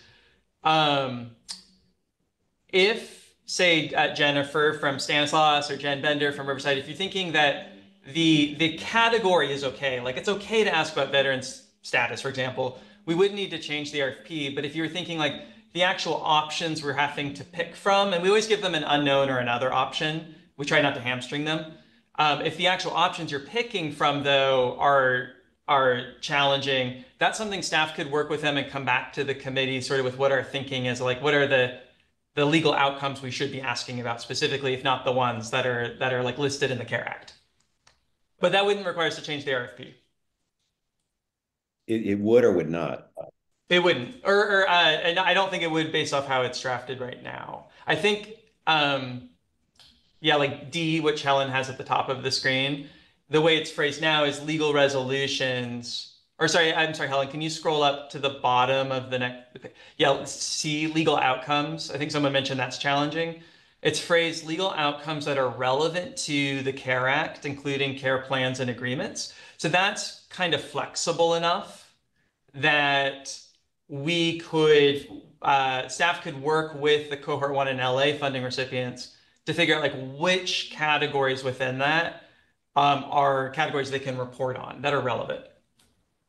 Okay. Usually the RFP doesn't, though, list like every possible legal outcome. The current list is more or less copy and pasted from the CARE Act. Okay. Well, it sounds like we could, if we wanted to, we could approve the RFP as presently stated, and then you guys could work with the population to modify the way that they actually have to report to make it easier, I guess is what I think I'm hearing. Okay, we're coming to, okay, you can, unless anybody else comment, okay. So it looks like we're coming to the end of our time here. I want to thank all of you for coming. It's been very interesting. Appreciate your involvement. And we will let you get back to your day. Thank you. Thank you. Yeah, and I think everyone took quite a bit of time away. I think Judge Breger, you may even had hearings this morning, and I maybe this isn't true, but I think you found someone to like cover for you so that you could be here. So yeah, we're from staff too. We're so appreciative. Yeah. All right. I think you could all tell we could have a much longer conversation about all of this. So thank you for the opportunity. Thank you. Okay. Can we let's just move on here in the interest of time. So the next item on the agenda is the consideration and hopefully approval of the RFP. So let's see, Helen, are you going to take us through that? I am. We do have item 4.2 update on the 2023-2024 Care Corp funds, which should only take a few minutes. All right. See if you can do it. Give us the executive summary. I will. Let me share my screen.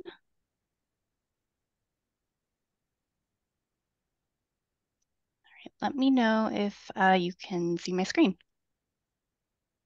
And yeah. Great. This is item 4.2. This will be really If brief. you want us to see your screen because we can't see your. Oh. Let's see.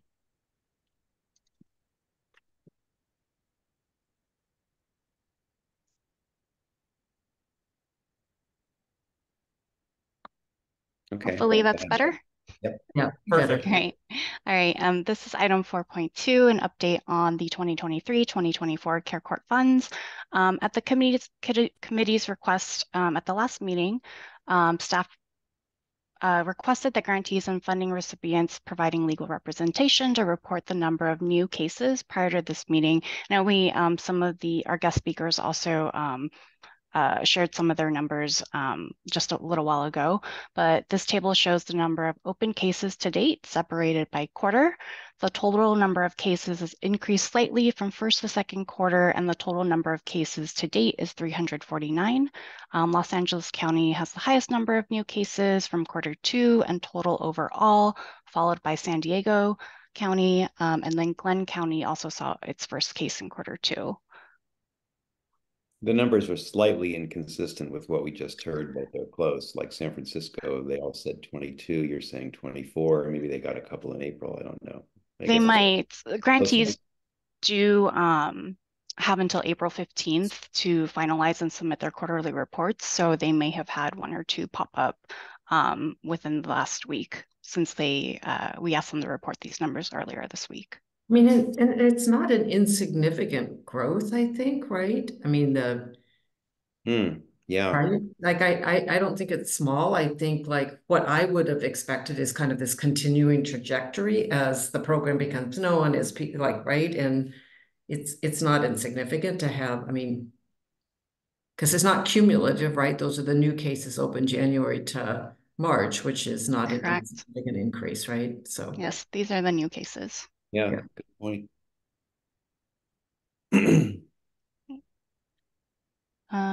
This is the only slide for this agenda item. So if there are no more questions, we can move on to 4.3. Well, that is interesting. I appreciate Catherine's point there about the somewhat seemingly dramatic growth here. And if that trajectory continues, this may be. I mean, look at Los Angeles, for example, right? 27 to 82. That's. Yeah, wow. Interesting. Well, unless there's other comments, are there? I mean, otherwise, let's move on to the RFP. Do we have any update? I'm sorry, I didn't really see any. Like, it seems like we don't yet have an update about the funding level and what's happening with that. Is there any information to share about that? We do have an update. I included that in item 4.3. I can certainly. It's okay. I'm happy to wait. I just. if it's okay to move on to the next item. Yes, it is. Sure. We're moving on to item 4.3 to approve the 24-25 Care Court grants request for proposals. I will start with brief background. As a reminder, on March 29th, 2024, the Legal Services Trust Fund Commission delegated authority to the committee to approve an RFP for the 2024-2025 Care Court grants and to recommend awards. The full resolution is on the slide, so I won't read it word for word, but just a reminder, as you all are aware. This slide is a bit of a refresher from the last meeting. The Budget Act of 2024 will provide funding for QLSP, Public Defender Offices, support centers, and other entity services starting July 1st, 2024. As we've mentioned, the Budget Act might pass in mid to late June, which will provide the final amount of funding. Staff recommends releasing an RFP this spring to allow the Commission to determine the 2024-2025 awards and funding for the Public Defender Offices by or soon after June 30th. This staff recommends at this time that the RFP cite the governor's January 2024 proposal of funding of $51.7 million. That is the same number that we shared at our prior meeting with the example RFP. Like we've been saying, the Budget Act might provide less funding since data about the relevant funding needs is still emerging. The 51.7 million number in consultation and in our discussions with the Department of Finance, they have recommended that we continue using that number. Staff also recommends that the RFP base the process to distribute the 2024-2025 funds on last year's process.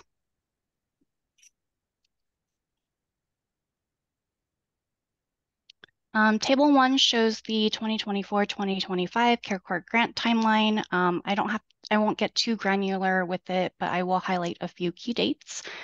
Today, should the committee concur with staff's proposal, the RFP will be approved and released tomorrow. Applications would be due on May 10th, and scoring will begin.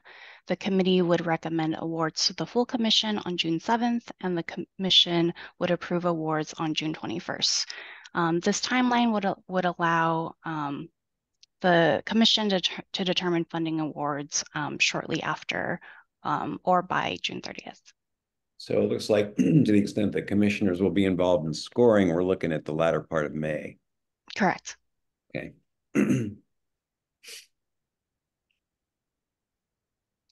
Subject to the Budget Act, the RFP would restrict eligibility for 2024-2025 Care Court grant to QLSPs, support centers, and other entities that have relevant experience.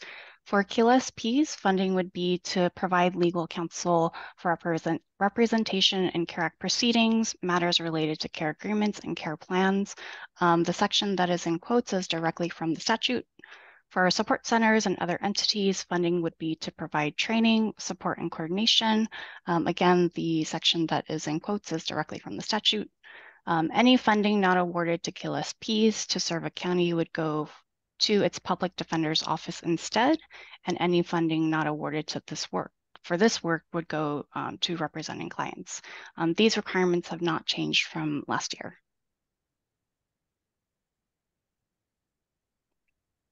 Last spring, the governor proposed about $51.7 million to support this work in 2024-2025.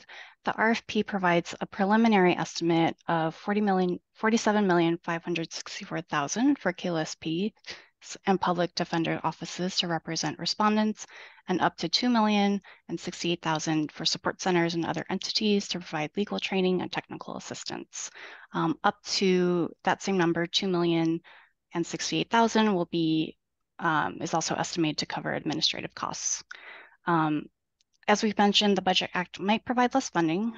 Data about the funding needs is still emerging. For reference, in the agenda packet today, Appendix A of the RFP also estimates the funding for support centers and other entities at the 75%, 50%, and 25% of the governor's January proposal, and that's mostly for reference in case that 51.7 number changes in mid to late June, perhaps. I do. I'm so sorry, Helen, if you already said this, but for I think because that was the update for the answer to Catherine's question. So I will flag that staff did ask a couple of different agencies, including the Department of Finance, if this was still like this was after the committee met in March, if this was still kind of like a safe number to put in the RFP, and they did sign off on it. We did investigate, like, should we discount it a little bit to manage expectations? And sort of the compromise approach was to just provide the other table. I think, Catherine, you might have even been the one to suggest this in March, but somebody suggested it. Everyone liked the idea of including a couple of tables that would just show like what the funding would be by county with smaller amounts. But there was support for using the governor's January proposal, which is this one on the screen, in the RFP itself. Yeah, I guess I ask in part, so I appreciate the data. So I think I was the one that said, what would it look like if there were reductions? And I don't know if you want me to comment now. I mean, when you look at those tables, the table C actually, I think, might be inaccurate because there's some counties that are below 60,000. They're like at 57, and there's 2 of them, I think, that ended up being a little wonky. But my concern with like, so what we've done, we decided that 60,000 was the threshold for these small, quote, rural counties, right? But when you start applying that threshold and just run the formula, what you're doing is taking counties that are no longer particularly small or rural, and now they're going to get 60,000. And some of them have populations exceeding 200,000, whereas the initial counties were all sub 70,000. And as someone who lives in one of those counties that's affected, like there is a difference in size between 20,000 and 70,000 people, and what you might expect is the workload and the capacity to do that at 60. So I actually think there has to be some adjustment and recognition that 60,000 is fine if the county is, let's say, below 100,000, but either 1 or 2 tiers above that recognize like you're not going to be able to do this for 60,000, and instead have an additional tier or 2 that says that if we're doing these reductions, you need to then adjust upward from the 60,000 in some amount so that counties aren't left trying to do this with very little money. Because now under this, I think it's 50. I spent more time than I would care to admit last night looking up the population numbers for all the counties that end up at 60,000. And I think it's like 54% of the counties in California end up at, like, by the 25% level, end up in that group. And like, I get this is affecting everybody if those numbers came to be, but I don't think that universal, like everybody just gets reduced to 60,000 works given the difference in population. And this is if the number comes in, Catherine, a lot under what the governor proposed, right? This is like if we're looking at 25% or 50%. This is how it starts happening at 50%, at 50%, and it is more impactful at clearly at 25%, but there are emerging trends already at the $50,000 level. And so to me, it's like if we're gonna say this is what it is, I think we have to be mindful of that universal approach. We're just going to cut people and there's going to be a floor of 60,000. Doesn't appreciate the differences. Well, does the allocation work if we get what the governor is recommending? I'm not speaking, so we get what the governor, but attached to the RFP are these examples of what happens. So we're sort of saying, if the funding is reduced by 75, 50%, 25%, here's what those allocations would look like. So counties would kind of know what they're going to get. And there's lots of other unknowns. We don't know when the counties are starting. Are they going to get their full allocation if they start mid-year? I mean, there's, I think, lots of things up in the air, but sending out information that says essentially the commission has decided if funding is reduced 50%, here's the allocation. Or if funding is reduced by 75%, it's only 25%. Here's what this looks like. It has this impact that I don't think we contemplated when we set that initial $60,000 threshold limit, because the counties that are impacted become like they're like, one of them is like the 40, like it's a pretty populous county, right? For California, you have the very large counties, and then you have sort of this middle tier. Yeah, no, I understand your point. What I'm trying to understand, though, is whether we need to bake that contingency into the RFP. Well, we shouldn't put out the contingency that says all these counties are only getting $60,000, because I at least don't. I mean, you all can say you think that's fine, but that's essentially what we're saying, because we're including these tables in the RFP. Well, I mean, part of the attachment. Could we frame the RFP in a way that gives us flexibility to alter the distribution if the actual funding turns out to be significantly less than what the governor's recommending? Without I'll just weigh in on that. The committee can frame the RFP to allow it to, it's already contemplated that the committee would need to sort of finalize the funding amount after the Budget Act. You know, that like once we get more information about how much funding is actually available, it would be preferable to kind of like decide up front what the formula is for informational certainty for the people reading the RFP, but it would be allowed to kind of revisit it if it looks like the allocations aren't going to work for a reason like the ones that Catherine just described. It is a matter of just sort of wordsmithing the RFP to make it clear that the committee will kind of reserves the right to just change the funding floor to make sure that counties get enough funding or something like that. Well, now that we're talking about that, where would we do that in the RFP if we wanted to do it? I think you'd have to put it somehow at the beginning of all the tables to say these are, I mean, so to be clear, the tables are examples of running the current formula as it is. Maybe we say the commission hasn't approved those funding levels. Let's say these are examples. These are examples only to show you what happens if the funding formula is. The commission has not yet approved a final funding level if it is based on, if the amount is less than what's in the January budget. So to be clear, they're examples. That's great framing. And I think, Helen, do you mind actually toggling back and forth between your slides and the RFP? I'm just going to flag where I think where that could go. I mean, we could say something like that above the tables themselves, but I think there's a page in the RFP, it's distributing funds by county, where it describes the funding floor, where we would want to make that note. And then you've got to fix both Butte and YOLO, I think, because Butte currently shows at 25% that it's 57,000, so it's below. And YOLO, I think, is in the, I'm not sure, but yeah, and YOLO is also at 57,000. So I think both of those have to be raised up to 60,000, which is then going to require an adjustment of some other county.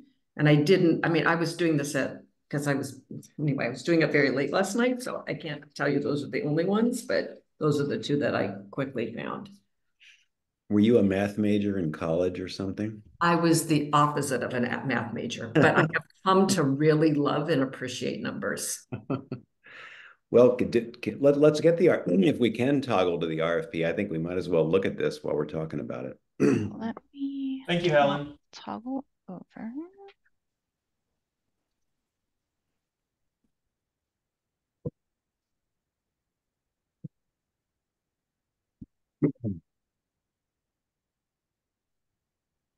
So it probably just goes on page 5. The total estimate would yield the following allocations below. The Budget Act might provide less funding. And then it says, for reference, Appendix A estimates allocations. But I would be clear, like these are like examples, and the commission has not yet determined the final funding levels. And we'll do so once it knows the final budget amount or something. So I think it's at least on my printed version, it's page 5, right above table 1. Yes, right here.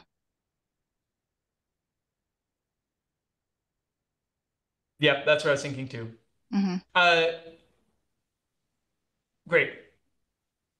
Is this a PDF or is this a document that we can kind of modify on the fly here?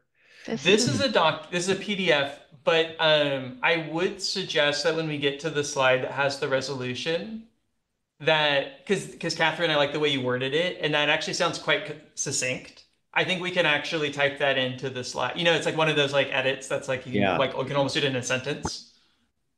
Okay, that's All fine. right, Catherine, Yeah. remember what you just I'm gonna write it out because I never wrote it. I remember was writing what it down too. Yeah. I will flag that. Yeah, this is a good page for it. If you scroll up one page, Helen, we might want to say something in Here. step 2 as well. Mhm.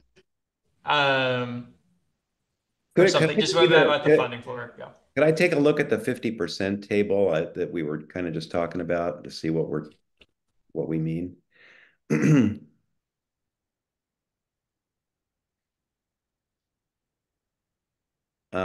must be on page. Oh, I see. So that's the one where a lot of counties, even fairly large ones or large-ish, would end up getting 60.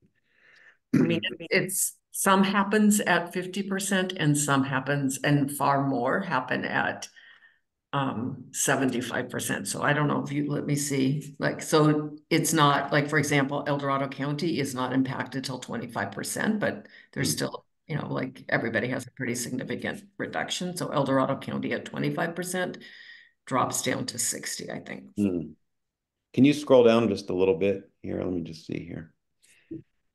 Inyo. So it's hard because they're not all lined up. So you have to go back and forth between the 3 tables to say who was originally in. Right. And then who was added. And then I was going to try and put it on one table to send to Chris, but I couldn't do that because it was a PDF. So not possible. Are you saying Marin? Well, here Marin gets 150. Marin, yeah. Yeah. Okay. I don't know which table we're even on anymore. Is this we're on the 50% table. 50%. Okay. Yeah, so the tables are meant to be, Catherine, as you said already, the examples. So we'll just make that very clear. But I do think like you suggested, the text of the RFP itself, like above the appendix, should be really explicit. That I mean, it needs to be more explicit because these are estimates, and that the committee will finalize funding amounts after it learns what the total funding is, and will and may need to like adjust the floor to ensure like however we want to word it. All right. And then I would really just encourage that those math errors on table 25 get adjusted because it just makes sense. Yes, I wrote that down too. Yeah, we'll have to recheck we had a separate spreadsheet that ran the formula for the 75, 15, 25. So we'll have our fiscal team check that again. Thank you for catching that. Yeah. Okay, Helen, you want to move on? Sure. Let me change my screen.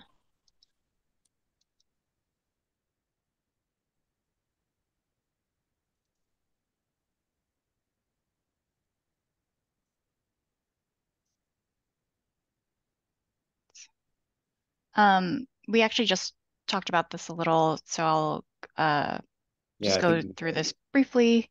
It sounds like we will add language to step 2. Okay. The next 2 slides show the estimated allocations for each county with a $60,000 funding floor. This is really just meant to be a visual and reference. Okay. And for the scoring rubric, for consistency, the RFP uses the same scoring rubric as last year. A successful proposal will describe the applicant's ability and qualifications and organizational capacity to provide services as stipulated in the CARE Act. I do want to note that we made one technical update on the RFP to reflect an update in the language of the statute. Severe mental illness has been updated to serious mental disorder as part of the CARE Act eligibility criteria. So just to flag, there was a bill when their character originally passed. It said that respondents had to be someone currently experiencing a severe mental illness, and then it defined it, severe mental illness. And then there was a bill, SB 35, that passed in the fall that changed the phrase severe mental illness to serious mental disorder, but kept the definition the same. It just changed when you look up, it's like the same definition of who qualifies as a respondent in that respect. So we would update the materials to have that new language. But Helen, when we posted the RFP, did it say for today's meeting severe mental illness or serious mental disorder? Severe mental illness. So we would ask that we be able to make that like it's like a quote change, like that the CAREC now uses the phrase serious mental disorder. We would make that change throughout, wherever on the application that appear, severe mental illness was used in the RFP. Mm-hmm. Okay. Thank you, Chris. Okay. This is the scoring rubric. The 4 categories for evaluation are impact, qualifications, administration, and evaluation. Mm-hmm. The RFP specifies that a complete application include 5 main components: a project profile, a project description, project budget, budget narratives, and project assurances. These components are in line with the State Bar's other grants. I know that we went over the reporting requirement. A few of our guest speakers also spoke to the reporting requirements. Just as a briefer, to help compare data between funding periods, the 2024-2025 CAREC grants RFP uses the same reporting requirements as 23-24. This framework is based on the Equal Access Program reporting. In the instance that staff receives guidance from the Department of Finance, Judicial Council of California, and other agencies, staff will revise reporting as necessary. It was interesting that Stanislaus doesn't know how to collect data. So can I jump in on this slide, Helen? Sure. I was thinking, since you showed the RFP and the way it was, the reporting requirements were phrased seemed, I mean, we might want to take another look at it and just see if there isn't like a word we want to tweak or something. But I was thinking like, okay, well, we don't, like maybe it says like must collect this, and we change the word to be something like, and it may include this, and then that would, or something, so that staff could go out to the cohort 1 funding recipients in LA between now and the committee's next meeting in June, and do more, get more of their opinions about, like, survey like the whole group about like what reporting categories are challenging and the like, and then also circle up with the Judicial Council because they oversee our work on the reporting, but then come back to the committee in June with like if we think there needs to be an edit to the reporting requirements. That's what I would pitch.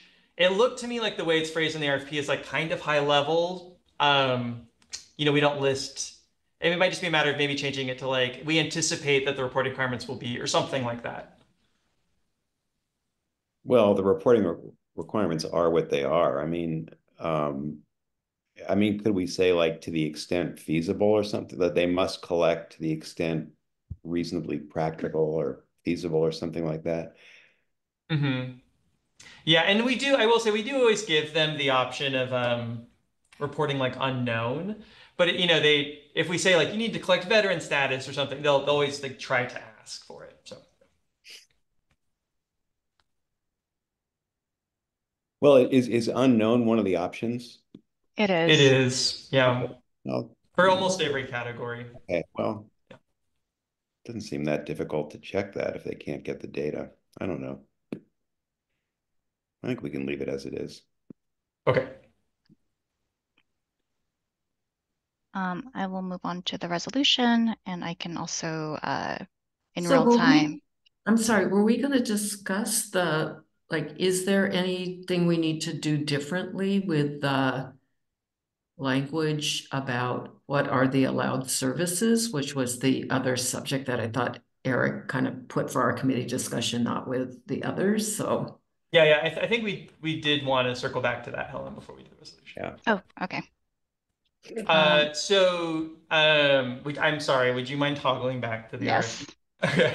Let me. We can look at how it's actually, yeah. Share that screen.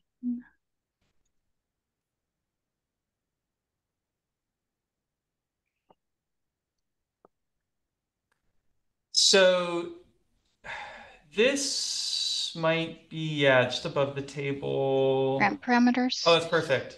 So we left this language the same with one exception that was kind of like a technical edit we made throughout, which was just to reflect that the Budget Act of 2024 hasn't passed yet.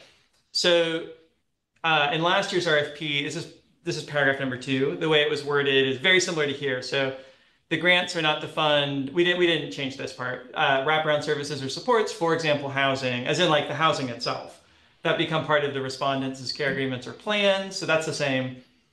And then in the RFP for last year, it said additionally, lobbying, it didn't have the comma, the comma phrase. It just said additionally lobbying and legal services unrelated or ...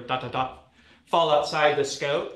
So for the RFP, because the Budget Act of 2024 hasn't passed yet, it's phrased additionally for the current fiscal year, lobbying and legal services unrelated ...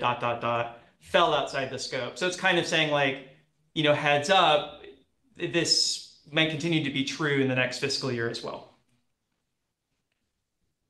But this is what the committee, Right, you know, I kind of in guess the the meeting where we talked about it for a long time. How do we adjust so that the interpretation of this is clearer? Because it feels to me like even though we might have agreed to the language, we don't actually agree about what it means. Yeah, I can say, because I've conferred with, well, we heard from Brady this morning, or he might be able to hop back in if you like him to. And I was conferring with Dwan. It is the state bar's position, just to be explicit, and this is like staff's advice to the committee, that to go back to the example, work like public benefits advocacy before the Social Security Administration, even if like helpful to a care court respondent, is very likely to be unrelated to the care agreement or plan, unless it's like part of the care agreement or plan. But and I know that was just like an example we the picked individual needs housing and they need a way to pay for housing, right? So the county doesn't have enough housing and the county's not going to pay for housing. So one of the strategies you use to get people money to pay for their housing is to get them their Social Security benefits reinstated. It's really common that for homeless people, they were previously on Social Security and then they lost their benefits because they didn't respond to a variety of letters because they didn't even know they got them.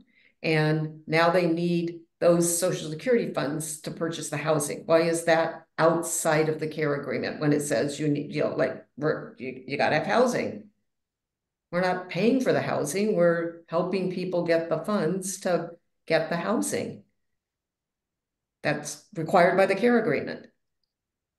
Yeah, I mean, that might be a situation where it would be related. I guess I was thinking more like, in the example that I just gave, I was thinking like, oh, they flag, oh, this person has another issue we've spotted. We'd like to help them with it. Can we use our care dollars instead of like our IOLTA dollars or something? So the way you described it, I think actually would be something we'd want to look closely at.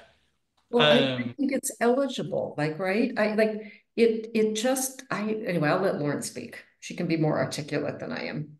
I don't know about that.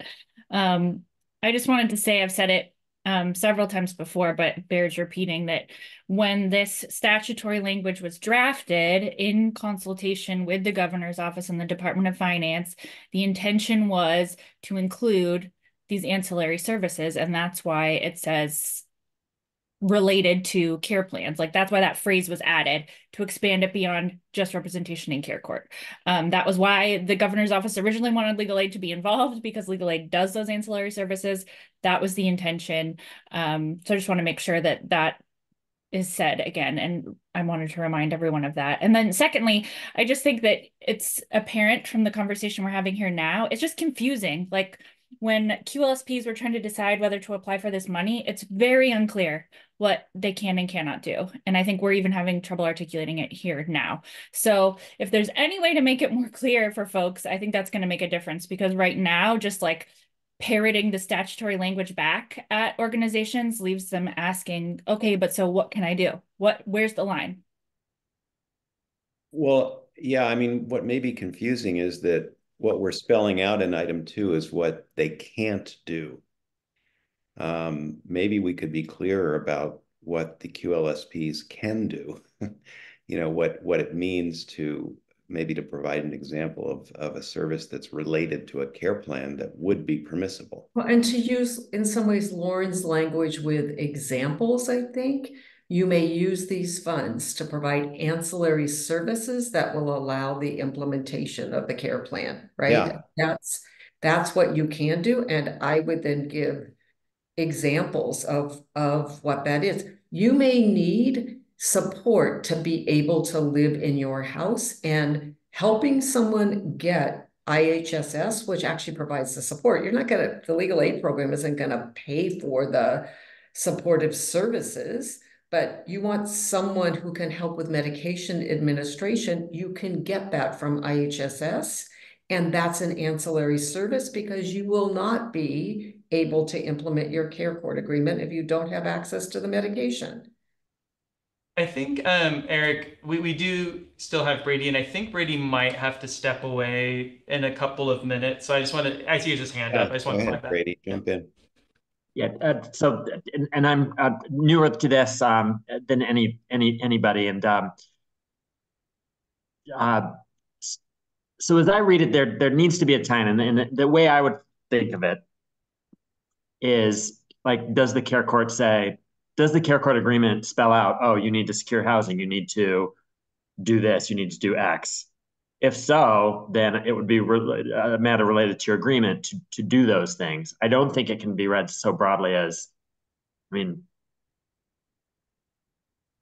anything that improves a person's life, a client's life, is obviously going to help them be successful, right? So I think it needs to be tied into something that the care court agreement is saying must be done. Well, I think the challenge, Brady, so I don't disagree with the nexus at all, but the care court agreement isn't going to say you need X, Y, and Z to maintain your housing. It's just, they're not that specific, and we're not going to get judges to issue orders that say something that specific, right? So it's in some ways like the ancillary services needed to allow you to successfully implement or carry out your care court agreement is really what we're talking about. And I think at some point we have to trust that the QLSPs know what those services are, and that those services are extraordinarily valuable to people,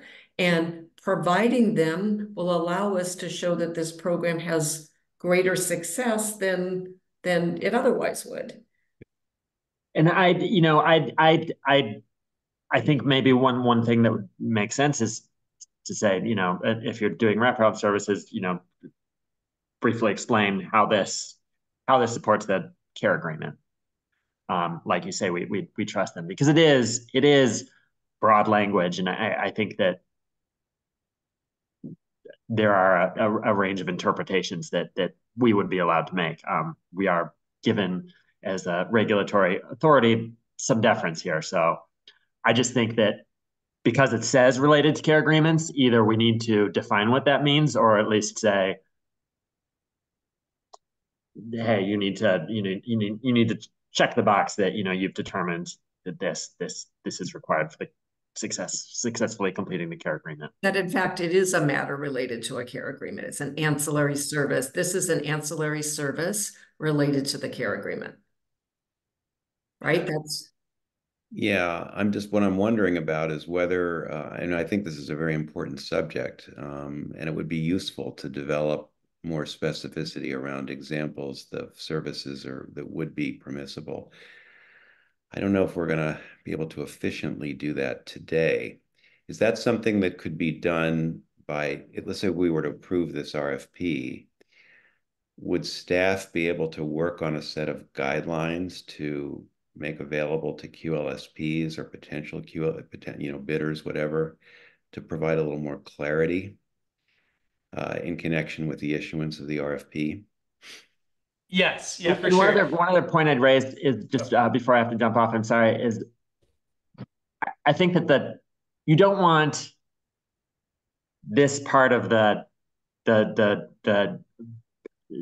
language to swallow the intent, such that oh, we've got this care court client, we're going to be providing them all the services and all the disputes they have using this care court agreement, when in reality, maybe some of those should be IOLTA funds. You know, we don't want people to, our QSPs to not be able to take new care court clients because they're giving such great comprehensive wraparound service using care court funds for other clients. I mean, think I that's just sort want of to be the clear tension to is. Brady, like, I think the clarity here is we are not directly funding the wraparound service, which is what number 2 says. And we had a long discussion, right? The wraparound is the actual housing. We're not going to be paying for the housing. Right. Could we help people secure the housing? Yes, right? Because the care court agreement says you're supposed to have a house, a place. I mean, whatever residential living option you're in, right? And so it's the ancillary services that are needed to assist the person in being able to implement their care plan. Yeah. Can I ask an example about housing? Catherine, I don't actually have an opinion about this, but I'm curious what your sense might be. So if a respondent is, for example, I know they're often already unhoused, but sometimes they're tenants. So if they're going through an eviction, and part of their participation in care court is looking at their housing, it's very likely housing will become part of their care plan agreement down the road. But their eviction is like next week. Their eviction proceeding, like, might they be able to use their care court representation dollars to represent them in housing court to? I guess, but under that's you're not yet in the care court. You don't yet have a petition. So Well, if it was like post-petition, if they were like a respondent, like they've been appointed as respondents counsel there. So I don't actually have an opinion about that, but I just like to give another example that would be like, could they be like, wait, we're representing you in care court, you have an eviction next week, your care plan and agreement conversations are going to be happening after that. We want to like try and help you with this, because obviously housing is like the judge said, it's housing first, but I could see that actually coming up. But I guess you just said there isn't a care plan yet. So if this is ancillary to the care plan, like having to answer the own question, to me, there's a difference of you're in care court and your care plan, everyone's agreed, you need to maintain your housing, and now you're being evicted because your behavior related to your disability resulted in you punching holes in the wall, and the landlord wants to evict you. That, like, representing somebody in that circumstance when they have a care plan and they're told they have to maintain their housing, that seems like an example of an ancillary service. I didn't just, others want to react to that. I guess because I feel like the bar's already answered the timing question.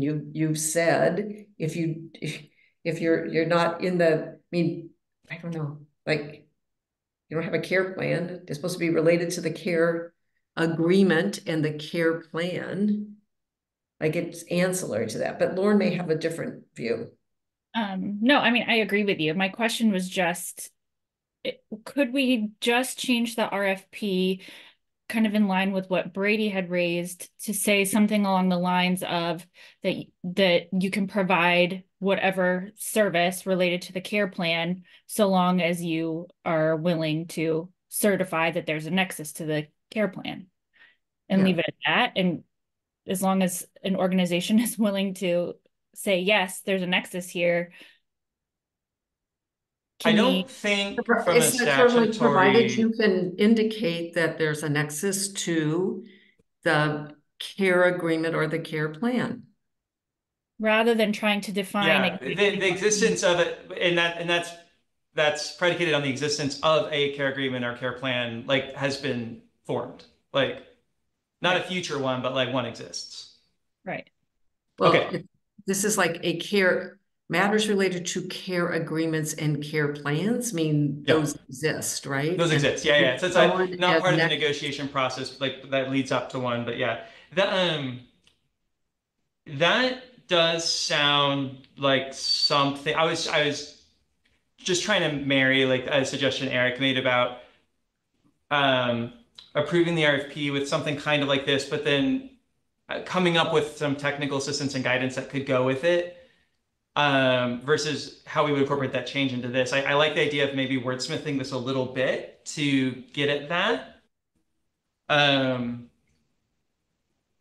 Does somebody have, Catherine, like how you would suggest changing the second I sentence did in just number finish the 2? last language that I'm going to email you. So what is it you want me to do now? Like, whew.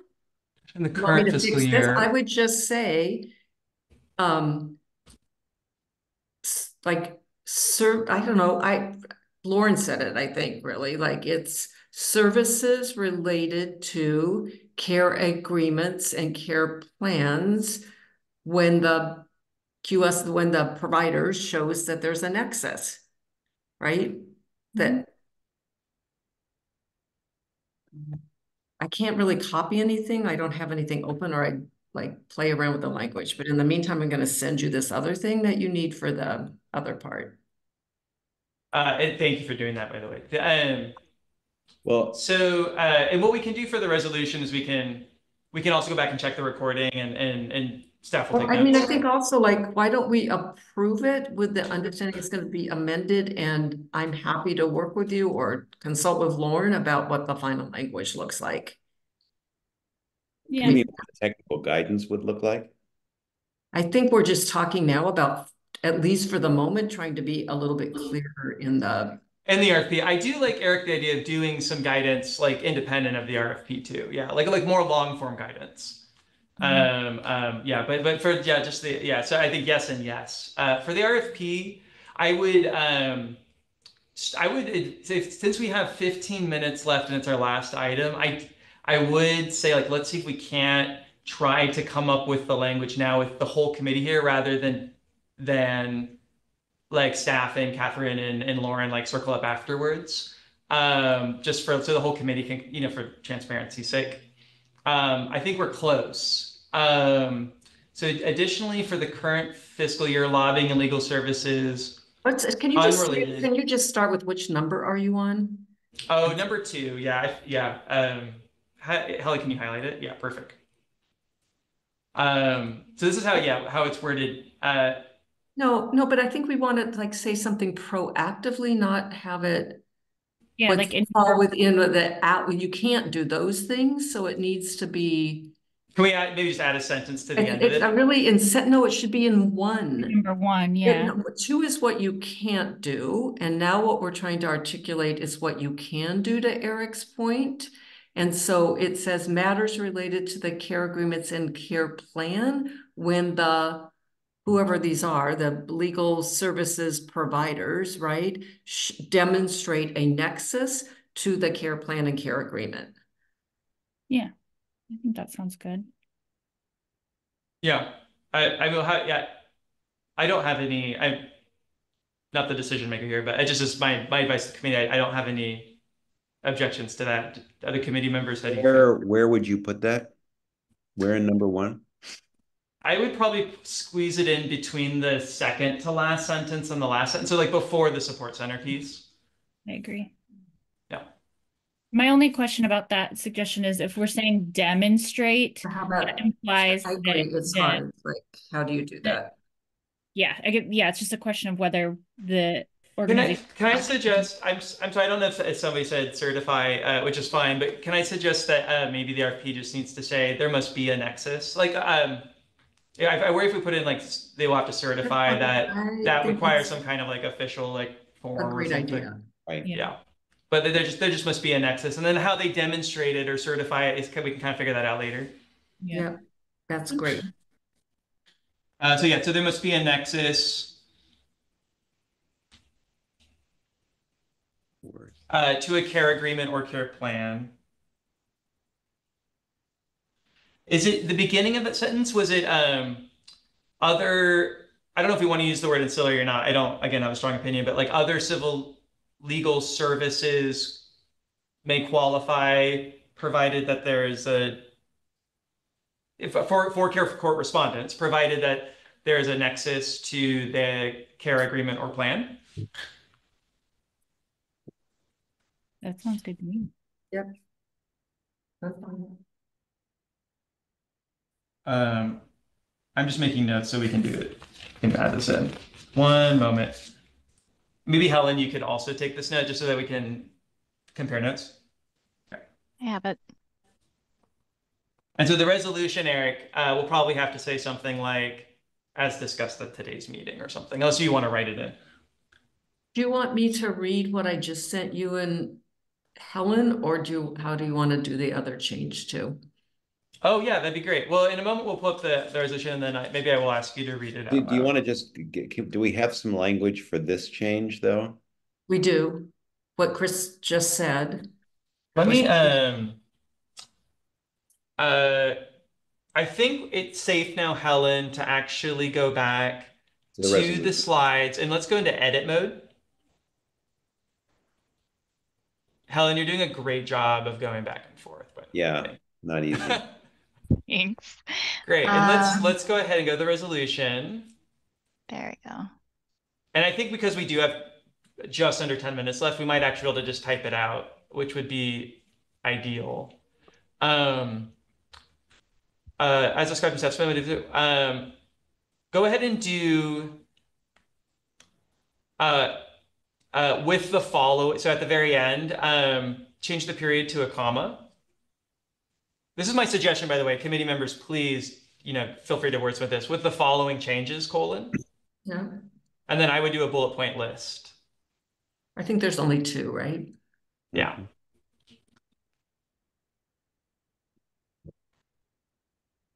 And then I don't think there are the resolution necessarily needs to say exactly where it'll go, because we did put in our notes where exactly we'll slot this in, but the RFP will specify. This is just my suggestion about how we word it.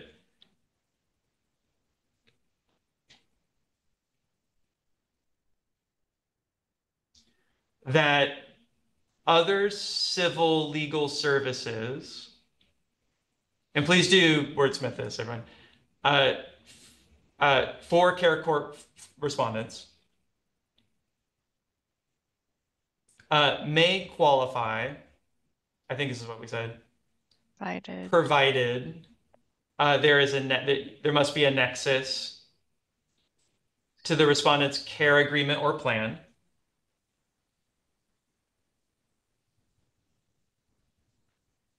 And then we can wordsmith that, but then I do colon and then the other one that Catherine kindly drafted for us. Do you want me to read it, or you want to just cut and paste it into there? It's in an email that you both have. I'm pulling up my email now. Thank you, Helen. So Chris, while we're cutting and pasting, do we need the word may? Why don't we just say qualifies if there is a nexus?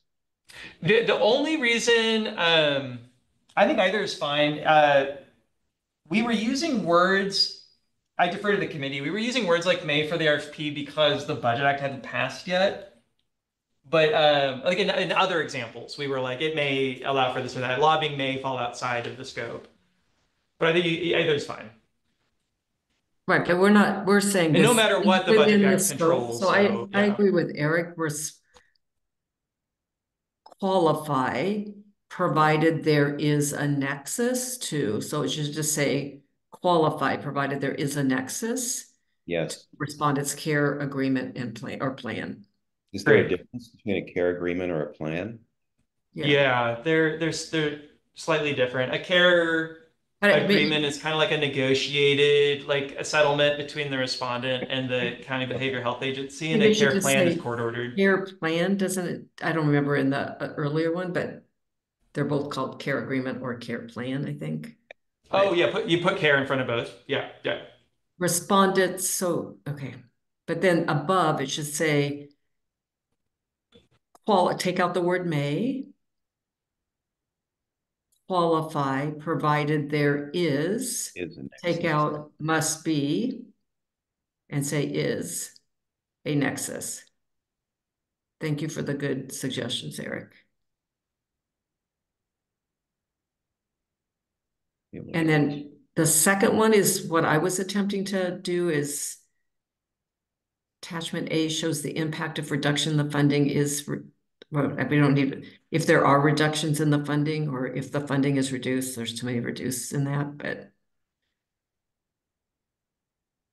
the impact, I think I would take if reductions, just say the impact if funding is reduced.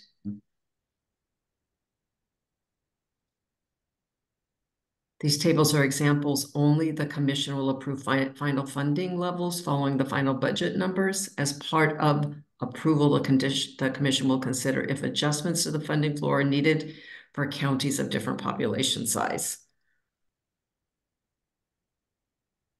The commission will approve, not will approval. Yeah, thank you. Following part of.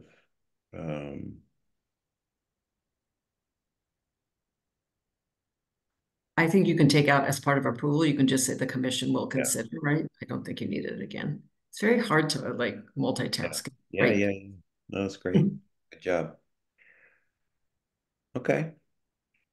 Commission will consider if adjustments to the funding floor are needed for counties. That's great. And then the last one is like, honestly, I don't even know if we really need it, but since we're doing this anyway, can we just throw in that references to severe mental illness, quote unquote, will change to serious mental disorder? I know it's like so like pro forma, but that's fine. Unless anyone thinks it's substantive, we'll have included it. Severe mental illness. Serious mental disorder. All right. And then that tracks changes in the CARE Act. Well done. May I make a motion to approve the resolution? I will so move. Second. So I think I heard Commissioner Blakemore move first. Okay, Eric, I said I would move and Eric did, and then Vanetta seconded. So I'm happy to give it to Eric and Vanetta. Oh, great. Okay, so Eric moves and Vanetta seconds. And I'll take the vote. Commissioner Blakemore. Yes. Commissioner Campbell. Yes. Commissioner Escobedo is absent.